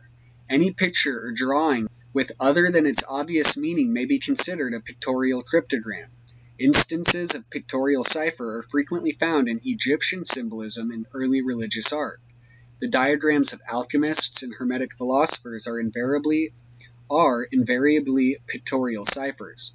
In addition to the simple pictorial cipher, there is a more technical form in which words or letters are concealed by the number of stones in a wall. In addition to the simple pictorial cipher, there is a more technical form in which words or letters are concealed by the number of stones in a wall, by the spread of birds' wings in a flight, by ripples on the surface of water, or by the length and order of lines used in shading. Such cryptograms are not obvious and must be decoded with the aid of an arbitrary measuring scale. the length of the lines determining the letter or word concealed, the shape and proportion of a building, the height of a tower, the number of bars in a window, even the proportions or attitude of the human body, were used to conceal definite figures or characters which could be exchanged for letters or words by a person acquainted with the code. Initial letters of names were secreted in architectural arches and spans. A notable example of this practice is found on the title page of Montague's Essays, 3rd edition, where an initial B is formed by 2 arches and an F by a broken arch. Pictorial cryptograms are sometimes accompanied by the key necessary for their decipherment. A figure may point toward the starting point of the cipher or carry in its hand some implement disclosing the system of measurement used. There are also frequent instances in which the cryptographer purposely distorted or improperly clothed some figure in his drawing by placing the hat on backwards, the sword on the wrong side, or the shield on the wrong arm, or by employing some similar artifice. The much-discussed 5th finger of the Pope's hand in Raphael's Sistine Madonna and the 6th toe of Joseph's foot in the same artist's Marriage of the Virgin are cunningly concealed cryptograms. 3. The acroamatic cipher. The religious and philosophic writings of all nations abound with acroamatic cryptograms, that is, parables and allegories. The acroamatic is unique in that the document containing it may be translated or reprinted without affecting the cryptogram. Parables and allegories have been used since remote antiquity to present moral truths in an attractive and understandable manner. The acroamatic cryptogram is a pictorial cipher drawn in words, and its symbolism must be so interpreted. The Old and New Testaments of the Jews, the writings of Plato and Aristotle, Homer's Odyssey and Iliad, Virgil's Aeneid, the Metamorphosis of Apuleius, and Aesop's Fables are outstanding examples of acroamatic cryptography in which are concealed the deepest and most sublime truths of ancient mystical philosophy. The acroamatic cipher is the most subtle of all, for the parable or allegory is susceptible of several interpretations. Bible students for centuries have been confronted by this difficulty. They are satisfied with the moral interpretation of the parable and forget that each parable and allegory is capable of 7 interpretations, of which the 7th, the highest, is complete and all-inclusive, whereas the other 6 and lesser interpretations are fragmentary, revealing but part of the mystery. The creation myths of the world are acroamatic cryptograms, and the deities of the various pantheons are only cryptic characters which, if properly understood, become the constituents of a divine alphabet. The initiated few comprehend the true nature of this alphabet, but the uninitiated worship the letters of it as gods. James Campbell Brown reprints a curious cipher from Kircher. The capital letters of the 7 words in the outer circle read clockwise form the word sulfur. From the words in the second circle, when read in a similar manner, is derived fixum. The capitals of the 6 words of the inner circle, when properly arranged, also read est sol. The following cipher is thus extracted: sulfur fixum est sol, which when translated is fixed sulfur is gold. Beginning with the word visita and reading clockwise, the 7 initial letters of the 7 words inscribed in the outer circle read vitriol. This is a very simple alchemical enigma, but is a reminder that those studying works on Hermeticism, Rosicrucianism, alchemy, and Freemasonry should always be on the lookout for concealed meanings hidden either in parables and allegories or in cryptic arrangements of numbers, letters, and words. A cryptic depiction of divine and natural justice. The first circle portrays the divine antecedents of justice, the second the universal scope of justice, and the third the result of human application of justice. Hence the first circle deals with divine principles, the second circle with mundane affairs, the third circle with man. At the top of the picture sits Themis, the presiding spirit of law, and at her feet 3 other queens, Juno, Minerva, and Venus, their robes ornamented with geometric figures. The axis of law connects the throne of divine justice above with the throne of human judgment at the bottom of the picture. Upon the latter throne is seated a queen with a scepter in her hand, before whom stands the winged goddess Nemesis, the angel of judgment. The second circle is divided into 3 parts by 2 sets of 2 horizontal lines. The upper and light section is called the Supreme Region and is the abode of the gods, the good spirits, and the heroes. The lower and dark section is the abode of lust, sin, and ignorance. Between these 2 extremes is the larger section in which are blended the powers and impulses of both the superior and inferior regions. In the third or inner circle is man, a tenfold creature consisting of 9 parts, 3 of spirit, 3 of intellect, and 3 of soul, enclosed within 1 constitution.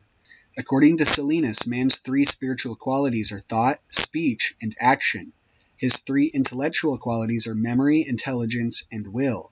His 3 qualities of soul are understanding, courage, and desire. The third circle is further divided into 3 parts called ages: the golden age of spiritual truth in the upper right section, the iron age of spiritual darkness in the lower right, and the bronze age, a composite of the 2 occupying the entire left half of the inner circle, and itself divided into 3 parts. The lowest division of the Bronze Age depicts ignorant man controlled by force, the central, the partly awakened man controlled by jurisprudence, and the upper, the spiritually illuminated man controlled by love. Both the second and third circles revolve upon the axis of law, but the divine source of law, heavenly justice, is concealed by clouds.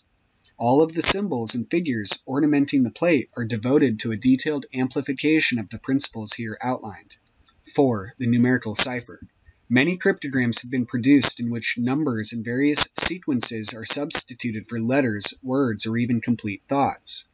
The reading of numerical ciphers usually depends upon the possession of specially arranged tables of correspondences. The numerical cryptograms of the Old Testament are so complicated that only a few scholars versed in rabbinical lore have ever sought to unravel their mysteries. In his Oedipus Egypticus, or Egyptiacus, Athanasius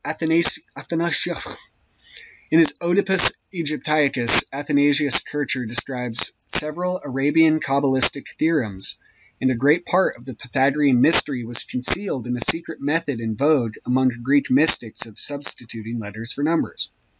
The most simple numerical cipher is that in which the letters of the alphabet are exchanged for numbers in ordinary sequence, the ordinal value. Thus A becomes 1, B 2, C 3, and so on, counting both I and J as 9, both U and V as 20. The word yes by this system would be written 23-5-18. This cipher can be made more difficult by reversing the alphabet so that Z becomes 1, Y 2, X 3, and so on. By inserting a non-significant or uncounted number after each of the significant numbers, the cipher is still more effectively concealed. Thus, 23, 16, 5, 9, 18. The word yes is found by eliminating the second and fourth numbers. By adding 23, 5, and 18 together, the sum 46 results. Therefore, 46 is the numerical equivalent of the word yes. According to the simple numerical cipher, the sum 138 is equal to the words, "Note carefully." Therefore, in a book using this method, line 138, page 138, or paragraph 138 may contain the concealed message. In addition to this simple numerical cipher, there are scores of others so complicated that no one without the key can hope to solve them. Authors sometimes base their cryptograms upon the numerical value of their own names. For example, Sir Francis Bacon repeatedly used the cryptic number 33, the numerical equivalent of his name. Numerical ciphers often involve the pagination of a book.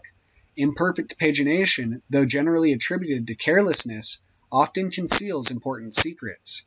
The mispaginations found in the 1623 folio of Shakespeare and the consistent recurrence of similar errors in various volumes printed about the same period have occasioned considerable thought among scholars and cryptogrammatists.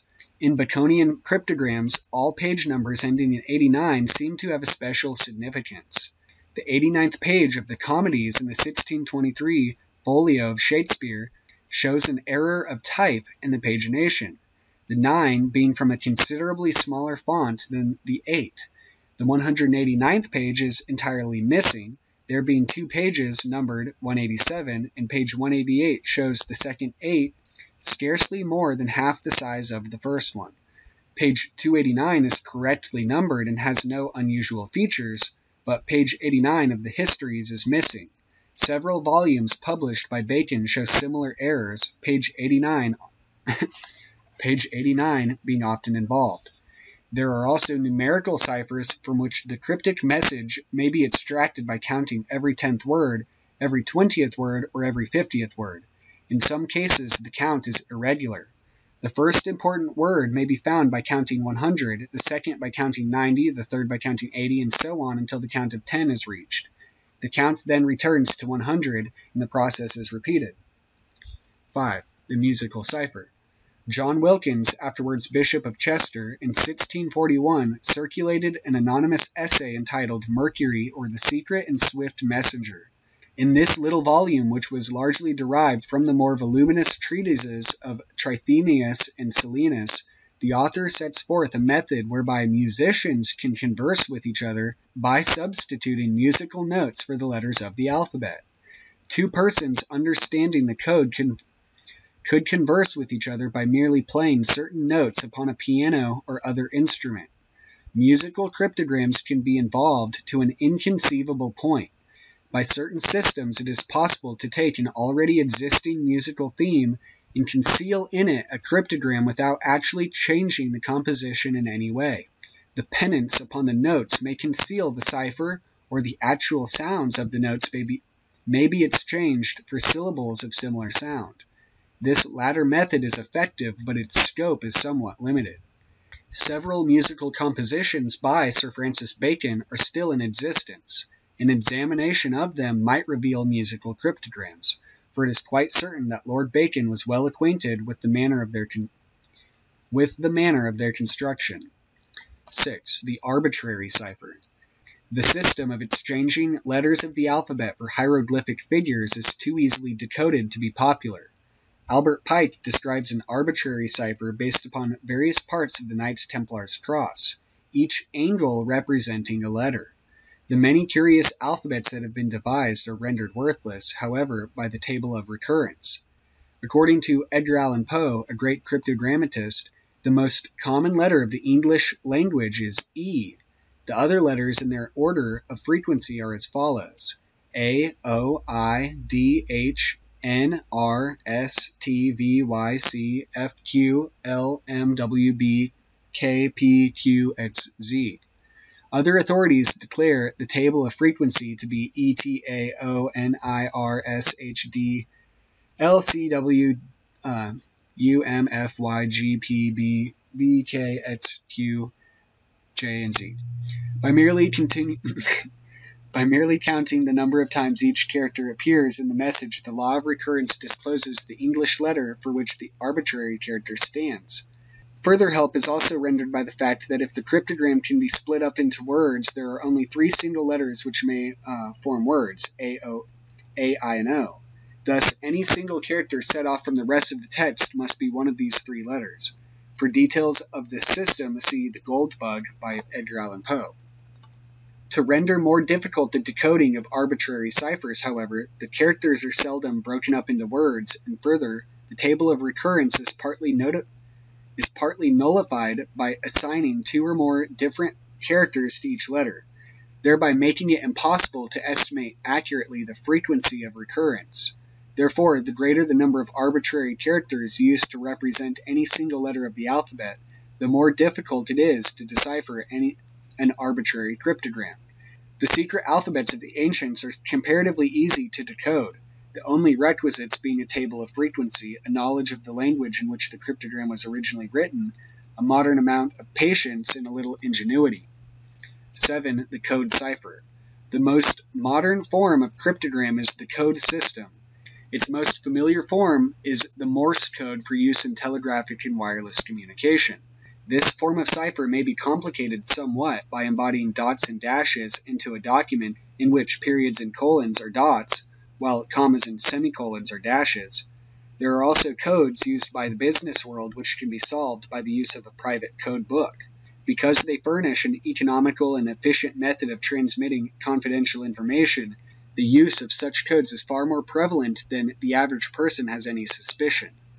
In addition to the foregoing classifications, there are a number of miscellaneous systems of secret writing, some employing mechanical devices, others colors.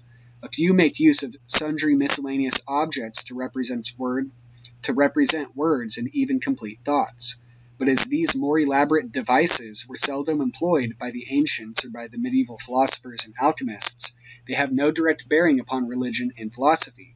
The mystics of the Middle Ages, borrowing the terminology of the various arts and sciences, evolved a system of cryptography which concealed the secrets of the human soul under terms generally applied to chemistry, biology, astronomy, botany, and physiology.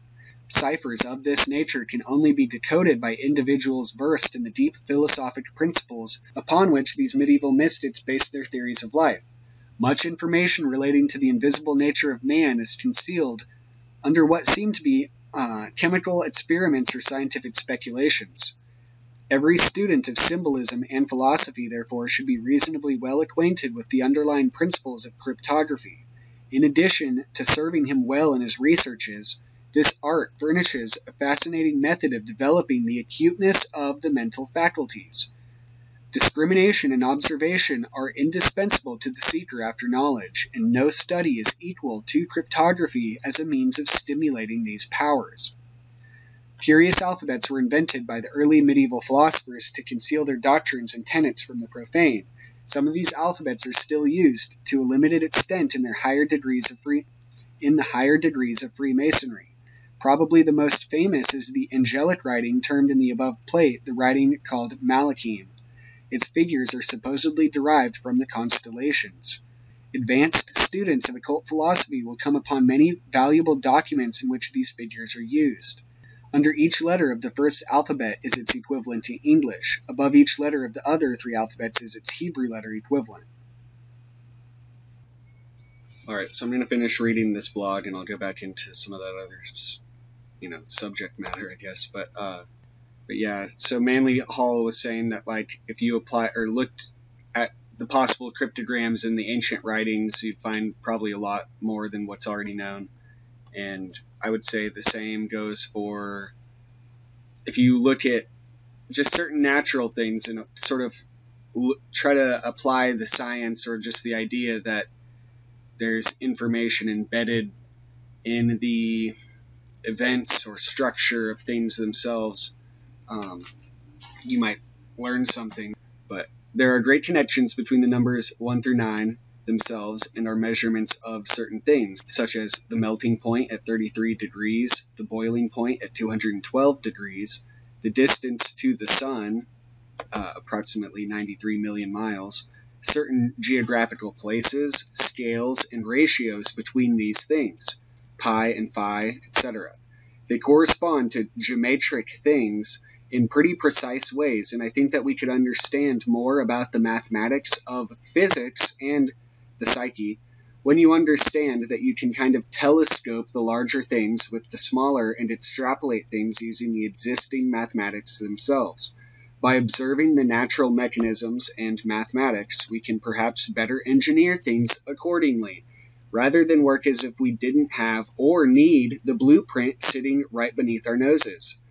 Adepts have known of the application of this knowledge in physical and esoteric engineering since as far back as the inception of the Freemasonic guilds, and is written about extensively in various books, one of which is even mentioned by Crowley in Magic by William Sterling, called The Canon, from 1897, which talks about this ageless wisdom which was suppressed by the various establishments over the ages, or, certain interests. What I recommend you do for practical magical work regarding the advent of the Mayacian Ionic tide, having done it myself for the past few years with great results, is to create a personal gematria database by simply making a folder on your computer and copying a Word file into about 3,000 different files numbered about 1 through 2,277, we'll say, the sum of the middle pillar. Create a list of all the different words you can find using the various primary gematria ciphers, i.e. simple, Jewish, English, Hebrew, Greek, Hebrew applied to English, Hebrew applied to Sanskrit transliterated to English, or Tibetan, or other things even seem to be relevant. The new Eon English Kabbalah, even though I don't find it that... It's It's okay, but it's just not very deep. And begin reading Liber Vel Legis along with Liber Pene Praenumbra if you haven't. And when you can, start reading Kenneth Grant's Typhonian trilogies. These are merely creative ways of looking at and using natural energies in art for the purpose of creative manifestation, i.e. magic itself. The mundane development of a personal Kabbalah of 9 chambers will help one to attune and develop their true will and magical universe, or the magnetic energy center and its unfoldment. The combined experience of this and basic preliminary mystico-magical, ceremonial, and meditative work helps one to also learn the mechanics of what Michael Bertaux calls the Gnostic physics of the ontological realm, the level of mind which the Logos is centered. Manifestation from the heart level rather than the mind and body level is the goal of the aim of the true will or great work, the golden path or middle way. Again, because the surface level is the result of that inner encoded, where the encoding pretty much happens. A crossed ring, which is the mark of the beast symbol, or also Malkuth, the number of the mark of the beast, this symbol being the mark of the beast which is relinquished when one can themselves cross the abyss that is the ring pass not of the O gate of the Hay final. Again, pretty much the middle pillar, the hollow or hidden pillar, and its, or what you could call the insurmountable, the mountain of initiation. There's all these different things, but it's really finding Kether in Malkuth, i.e. the egg, symbolic of the doorway of manifestation, the threshold of Malkuth itself. This knowledge becomes wisdom by what you make of it, and as Amelancher says, the egg is a work which must be done, the great work. By doing the work, we get to the key. So, again, key in Hebrew in full is 999. So, pretty much like slowly getting into this post, or leading up to it, I had like all these different books that I didn't even know necessarily were going to lead into this subject. Like I had The Lost Language of Symbolism came up, and I had never heard of it, but I was looking in it, and it had all these interesting symbols, and I looked in the index, it actually mentioned Crowley, so that was surprising. And then, like I had these 2 books, the Progradier Correspondence and the Magical Record of Progradier, and I've looked into them and stuff, but it never really stuck out until finally I was able to get Progradier and the Beast, and I was reading it, and it talks a lot more about like the Rosicrucian aspect or interest of Frank Bennett. And then so I go back to these, and in the Magical Record of Progradier, in the back, it's got this essay on Francis Bacon. And apparently even Frank Bennett like created a sort of branch, and Crowley had to like point out to him that true like Rosicrucians don't call themselves Rosicrucians, and yet his order was like the something Rosicrucian. Well, I know it's in the Progradier Correspondence where the letter's actually at, and Crowley was like, well, anyway, I'll find it and I'll put the video up. Yeah, like I just found that really interesting that this sort of like Francis Bacon Rosicrucian subject was kind of like becoming too much to just ignore. Like, it's not that I was ignoring it ever before either. It was just that I didn't know much about it, and slowly there was like a bunch of things all came together at once. And like I even, with the whole Shakespeare thing, William Shakespeare, then I found The Anatomy of Melancholy, even without any connection to any of this or knowing about it really. I just saw it and I was like, holy shit, this might be interesting, because it's an old book on melancholia or melancholy, depression, and like its cures and stuff. And apparently there's even a book, William Shakespeare and Robert Burton, by this Alexander Brownlee, and he said that it's highly likely that Robert Burton had a hand also in Shakespeare, like they were probably friends, and so along with probably Francis Bacon, and who knows, like who else, this Oxford guy. But But anyway, there's this book by Harold Bayley that I slowly found, or I ended up finding too when I was like, well, I wonder what other books Harold Bayley has. And he's got A New Light on the Renaissance, which talks about like Rosicrucians putting symbols in like the symbols or the designs of books and whatnot. And then this book talks about that as well. But there's so many books apparently on this whole subject, like one even called Francis Bacon and His Secret Society. There's Shakespeare and Freemasonry. This one book I found said something about like Shakespeare, creator of Freemasonry, being a remarkable examination of the plays and poems which proves incontestably that these works were saturated in Masonry, that Shakespeare was a Freemason and the founder of the Fraternity. And Alfred Dodd has a lot of books by or about Francis Bacon.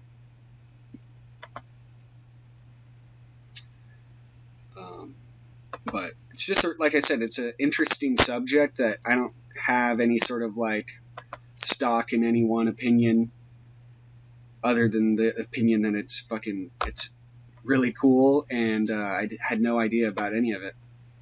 And I think it's worth noting, especially in connection with, again, the key of it all, the Book of the Law, and all the stuff that I've found pretty much since reading it. And, I mean, yeah, like I said, it's just a stimulus to further research for myself and others.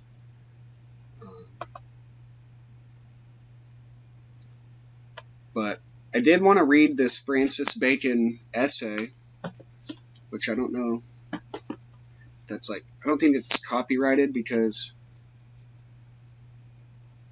probably in some like college basement somewhere.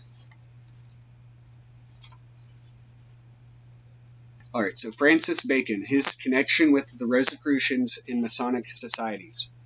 No one can study the history and life of Francis Bacon without soon being driven to the conclusion that a deep mystery surrounds him and his activities, and we should find Ben Jonson's estimation of his poetic genius, which, he said, filled up all numbers, unintelligible if we only knew him by the few works that bear his name.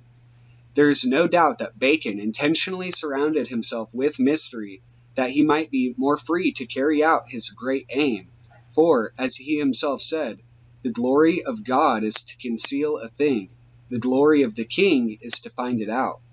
And Ben Jonson recognizes this fact in his verse on the great man. Thou standest as though a mystery thou didst, etc.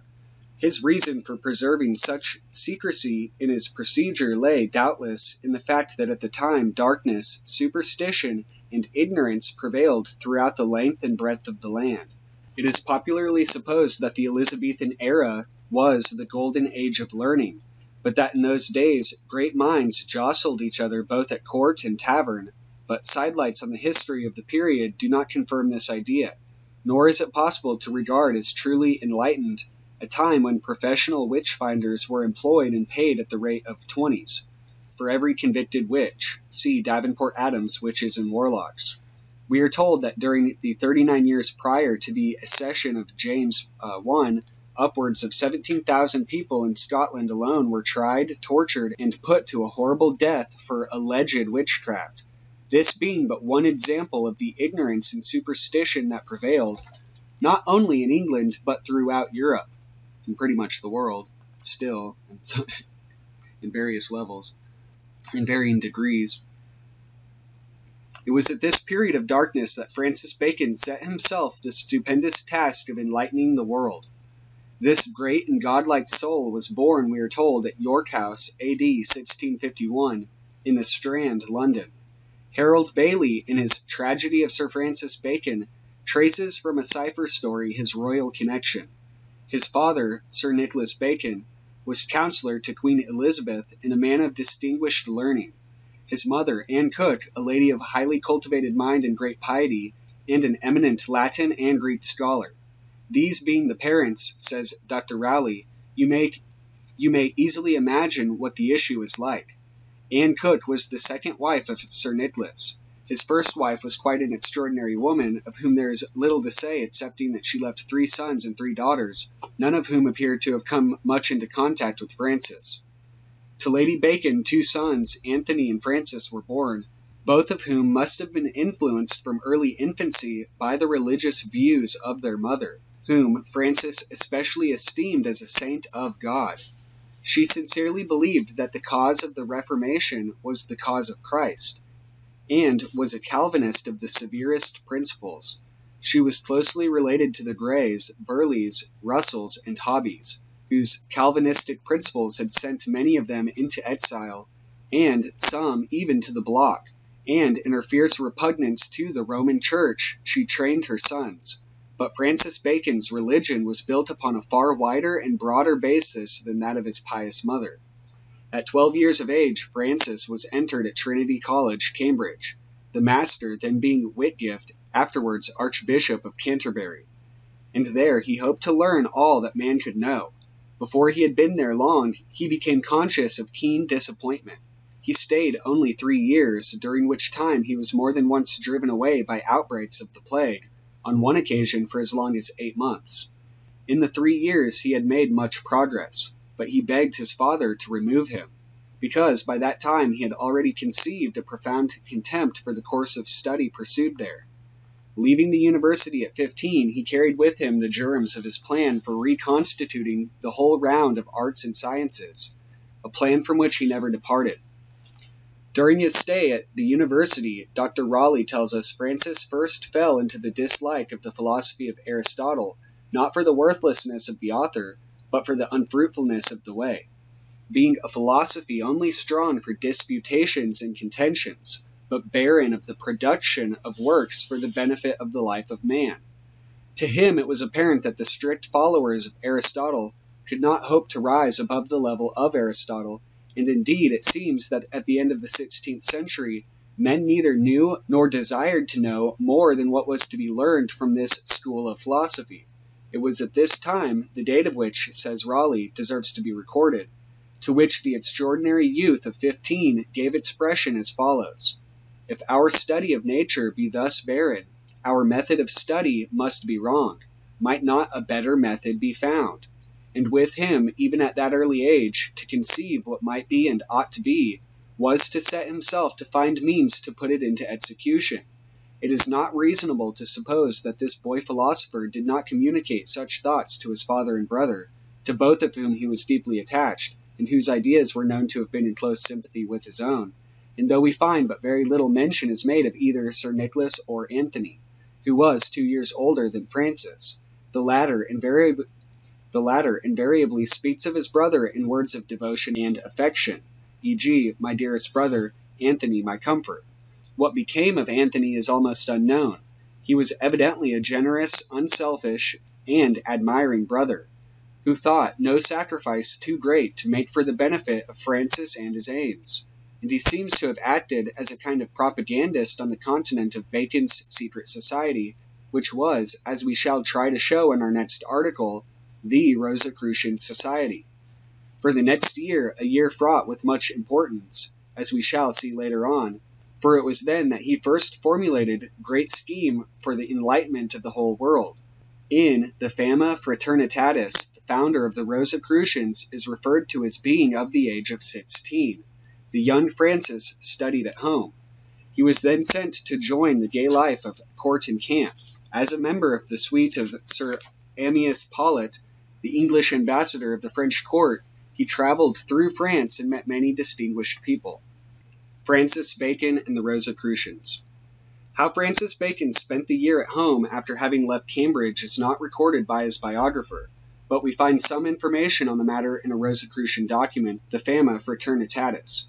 In this paper, full as are all those Rosicrucian manifestos of Bacon's ideas and peculiarities of expression, we read that the high and noble spirit of one of the fraternity was stirred up to enter into a scheme for a general reformation of the whole world, and that he would follow the method of the ancients, for which purpose he traveled to the East.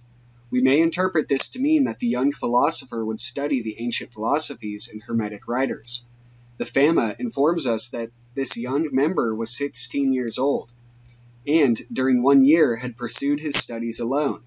This can only mean that having left college, he was pursuing his advanced studies alone, and was endeavoring, as many others had done before, to get a knowledge of the first cause of things. Thus, at the end of his 16th year, we find Bacon with a definitely formed plan of his life's work, to reform religion, science, and art. His first great effort in this scheme was for the widespread dissemination of knowledge, was to get a number of the best intellects from amongst the students of the universities at home and abroad to collaborate with him in compiling a dictionary. This object especially links him with the whole system of the Rosicrucians, for he claims it as his own method by which the great deficiency of learning was to be remedied. And we find that Mrs. Henry Potts states that the author of Fama Fraternitatis makes a similar claim. To complete such a vast and difficult task, he sought the cooperation of the most eminent scholars of the day, for this was to him a sacred duty, one of the first and most needful steps towards the accomplishment of the great end he had in view. In reference to it, he says, "I want this primary history to be compiled with a religious care, as if every particular were stated on oath, seeing that it is the book of God's works, and so far the majesty of heavenly things may be compared with the humbleness of earthly things, a kind of second scripture." The friends he gathered round him to help him in his first great work formed themselves into a society which afterwards became known to the world as the Rosicrucian Society. We find the whole aim and object of this society set forth in Bacon in his New Atlantis, and it is this work that affords us important proof that Bacon was the founder of the Rosicrucian Society. For the society he hints at in the New Atlantis is no other than the Rosicrucians themselves. This is definitely affirmed by W.F.C. Wigston in his work on Bacon, Shakespeare, and the Rosicrucians. As the full test of this evidence should occupy too much space, I would refer those interested in the subject to the above-mentioned book, or, better still, to Mr. A.E. Waite's The Real History of the Rosicrucians, founded on their manifestos.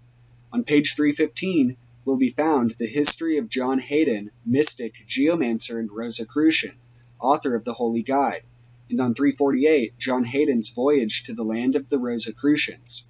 And if this voyage is compared with Francis Bacon's New Atlantis, a startling discovery will be made.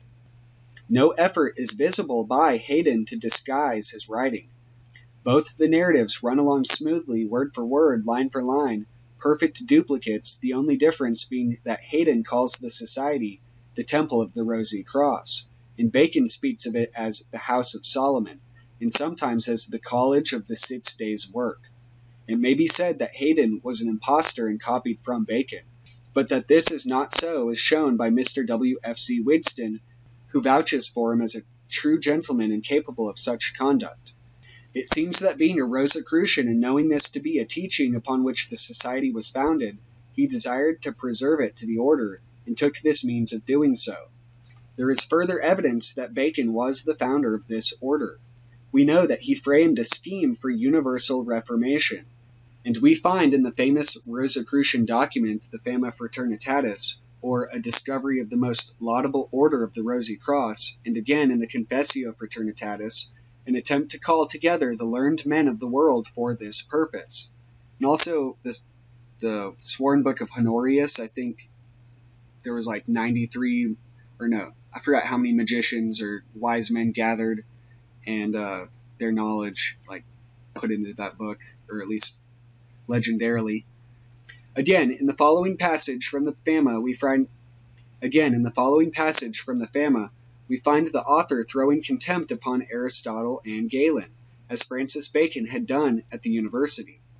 Seeing the only wise and merciful God in these latter days hath poured out so richly his mercy and goodness to mankind, whereby we do attain more and more to the perfect knowledge of his Son, Jesus Christ, and of nature, that justly we may boast of the happy time, wherein is not only discovered unto us the half part of the world, which was heretofore unknown and hidden, but he hath also made manifest unto us many wonderful and never heretofore seen works, in the creatures of nature, and moreover hath raised man, imbued them with great wisdom, which might partly renew and reduce all arts in this spotted and imperfect age to perfection, so that finally man might thereby understand his own nobleness and worth, and why he is called microcosmos, and how his knowledge extendeth in nature.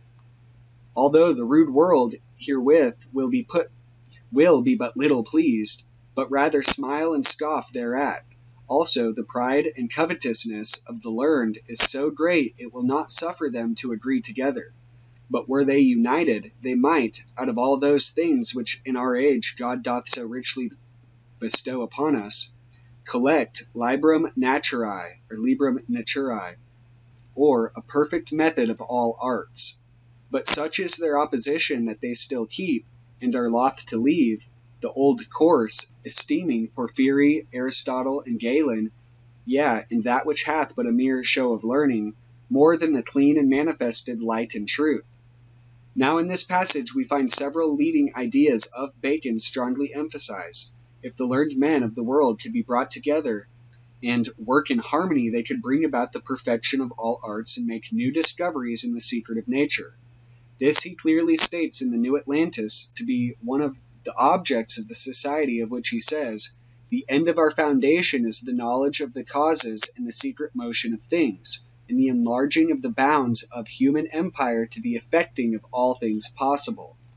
Again, the disparagement of Aristotle in the Fama at once links it with Bacon, and recalls his constant dislike of him and all his school.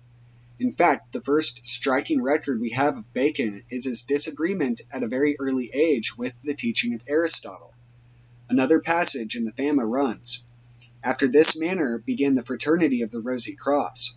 First, by 4 persons only, and by them was made the magical language and writings, with a large dictionary, which we yet use with great wisdom, to God's praise and glory." This is exactly how Bacon commenced his great work. There is no historical evidence to show that such a society as the Rosicrucians existed at all prior to the 16th century. The only knowledge that we have of the society is obtained from the 3 documents, the Fama Fraternitatis, the Confessio Fraternitatis RC, and the Chemical Marriage of Christian Rosenkreutz. All these were published in 1614 to 1616. They were addressed to the learned in general and the governors of Europe. Although these documents appeared in Germany, there is reason to believe that they were published simultaneously in other countries. It is stated in the Fama that the manifesto is set forth in 5 languages, and the same assertion is repeated in the Confessio. It seems that the German editions are the only ones that have survived. This probably has led to Germany being erroneously associated with the Rosicrucians, but various writers have testified that, in spite of their endeavors to trace the fraternity there, they were unable to do so, and therefore formed the opinion that its existence was merely an ingenious fiction. Although it did not take root in Germany, it flourished in England, where its founder lived. Now the story of the foundation of the secret brotherhood, or the Order of the Rosy Cross, the story of the death and burial of Christian Rosenkreutz, and the opening of his tomb is summarily disposed of by Mr. A.E. Waite in his Real History of the Rosicrucians.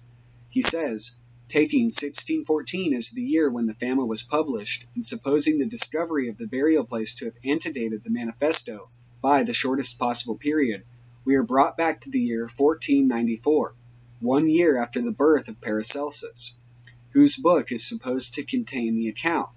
This point is of course conclusive. Thus it is obvious that the history of Christian Rosenkreutz is not historically true, and that the society did not originate in the manner which is described in the Fama. There we have at once positive proof of the antedating of the origin of the society. This fact goes a long way to show that the real origin of the society was about the end of the 16th and early part of the 17th century, the time of Bacon's manhood. After finding Francis Bacon's initials amongst the members' names inscribed in the vault where the body of Christian Rosenkreutz lay under the altar, I maintain that the antedating of this tale of Christian Rosenkreutz was a splendid fiction, first for safety's sake, and also to give romance, interest, and color to the origins of the society. These manifestos and the chemical marriage have been stated to be the work of Johann Valentin Andreas. This Mr. Waite considers quite unacceptable, as Andreas himself seems to look upon them as a farce and never viewed them seriously.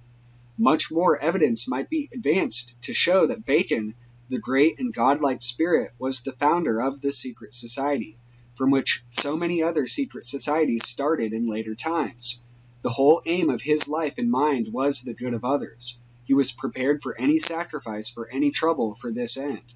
This is writ large from his childhood, for we find this marvelous man, already when scarcely more than a boy, thinking out ways and means to lift mankind out of its ignorance and superstition. Such a scheme of universal reformation required an even more remarkable man to think it out, then to put it into execution. Only a man of place, power, of refinement, and of high culture, and learned in many tongues, could hope to infuse the idea of such a secret society for the bettering of humanity all over Europe. It could not be done openly. The envy, danger, and evil of the time can hardly be realized by us today. Mr. Waite truly remarks that, beneath the broad tide of human history there flowed an undercurrent of secret society. But such a society only he, whom we know now and reverence as the Master R, who was at that time Francis Bacon, could have accomplished such a task. All the learning and wisdom of that century we owe to him, and in reading and studying the life and work of Francis Bacon, we are studying the life and work of a living master, one who has never left his work, but is now, today, as closely in touch with the society as he was when he founded it. He it was who brought to us the Hermetic and ancient mysteries in the form of Rosicrucian and Masonic societies, who at that time admitted woman on the same terms of man, for he knew no injustice or inequality, but only love. The mystic has tried to solve this. He has solved it on the basis that he exists in a universe of eternal now, in which everything that ever has been, is, or will be, is in a state of suspended immediacy, and that by the proper extension or expansion of his own consciousness, he can attune himself to immediacy and to the experience that it contains. I think this is probably the mysterious school of the Holy Spirit, which was part of the Rosicrucian literature. And in this school it is said that every living thing is an ABCdarian, or taking his ABC lessons. We are all ABC students in the College of the Holy Spirit.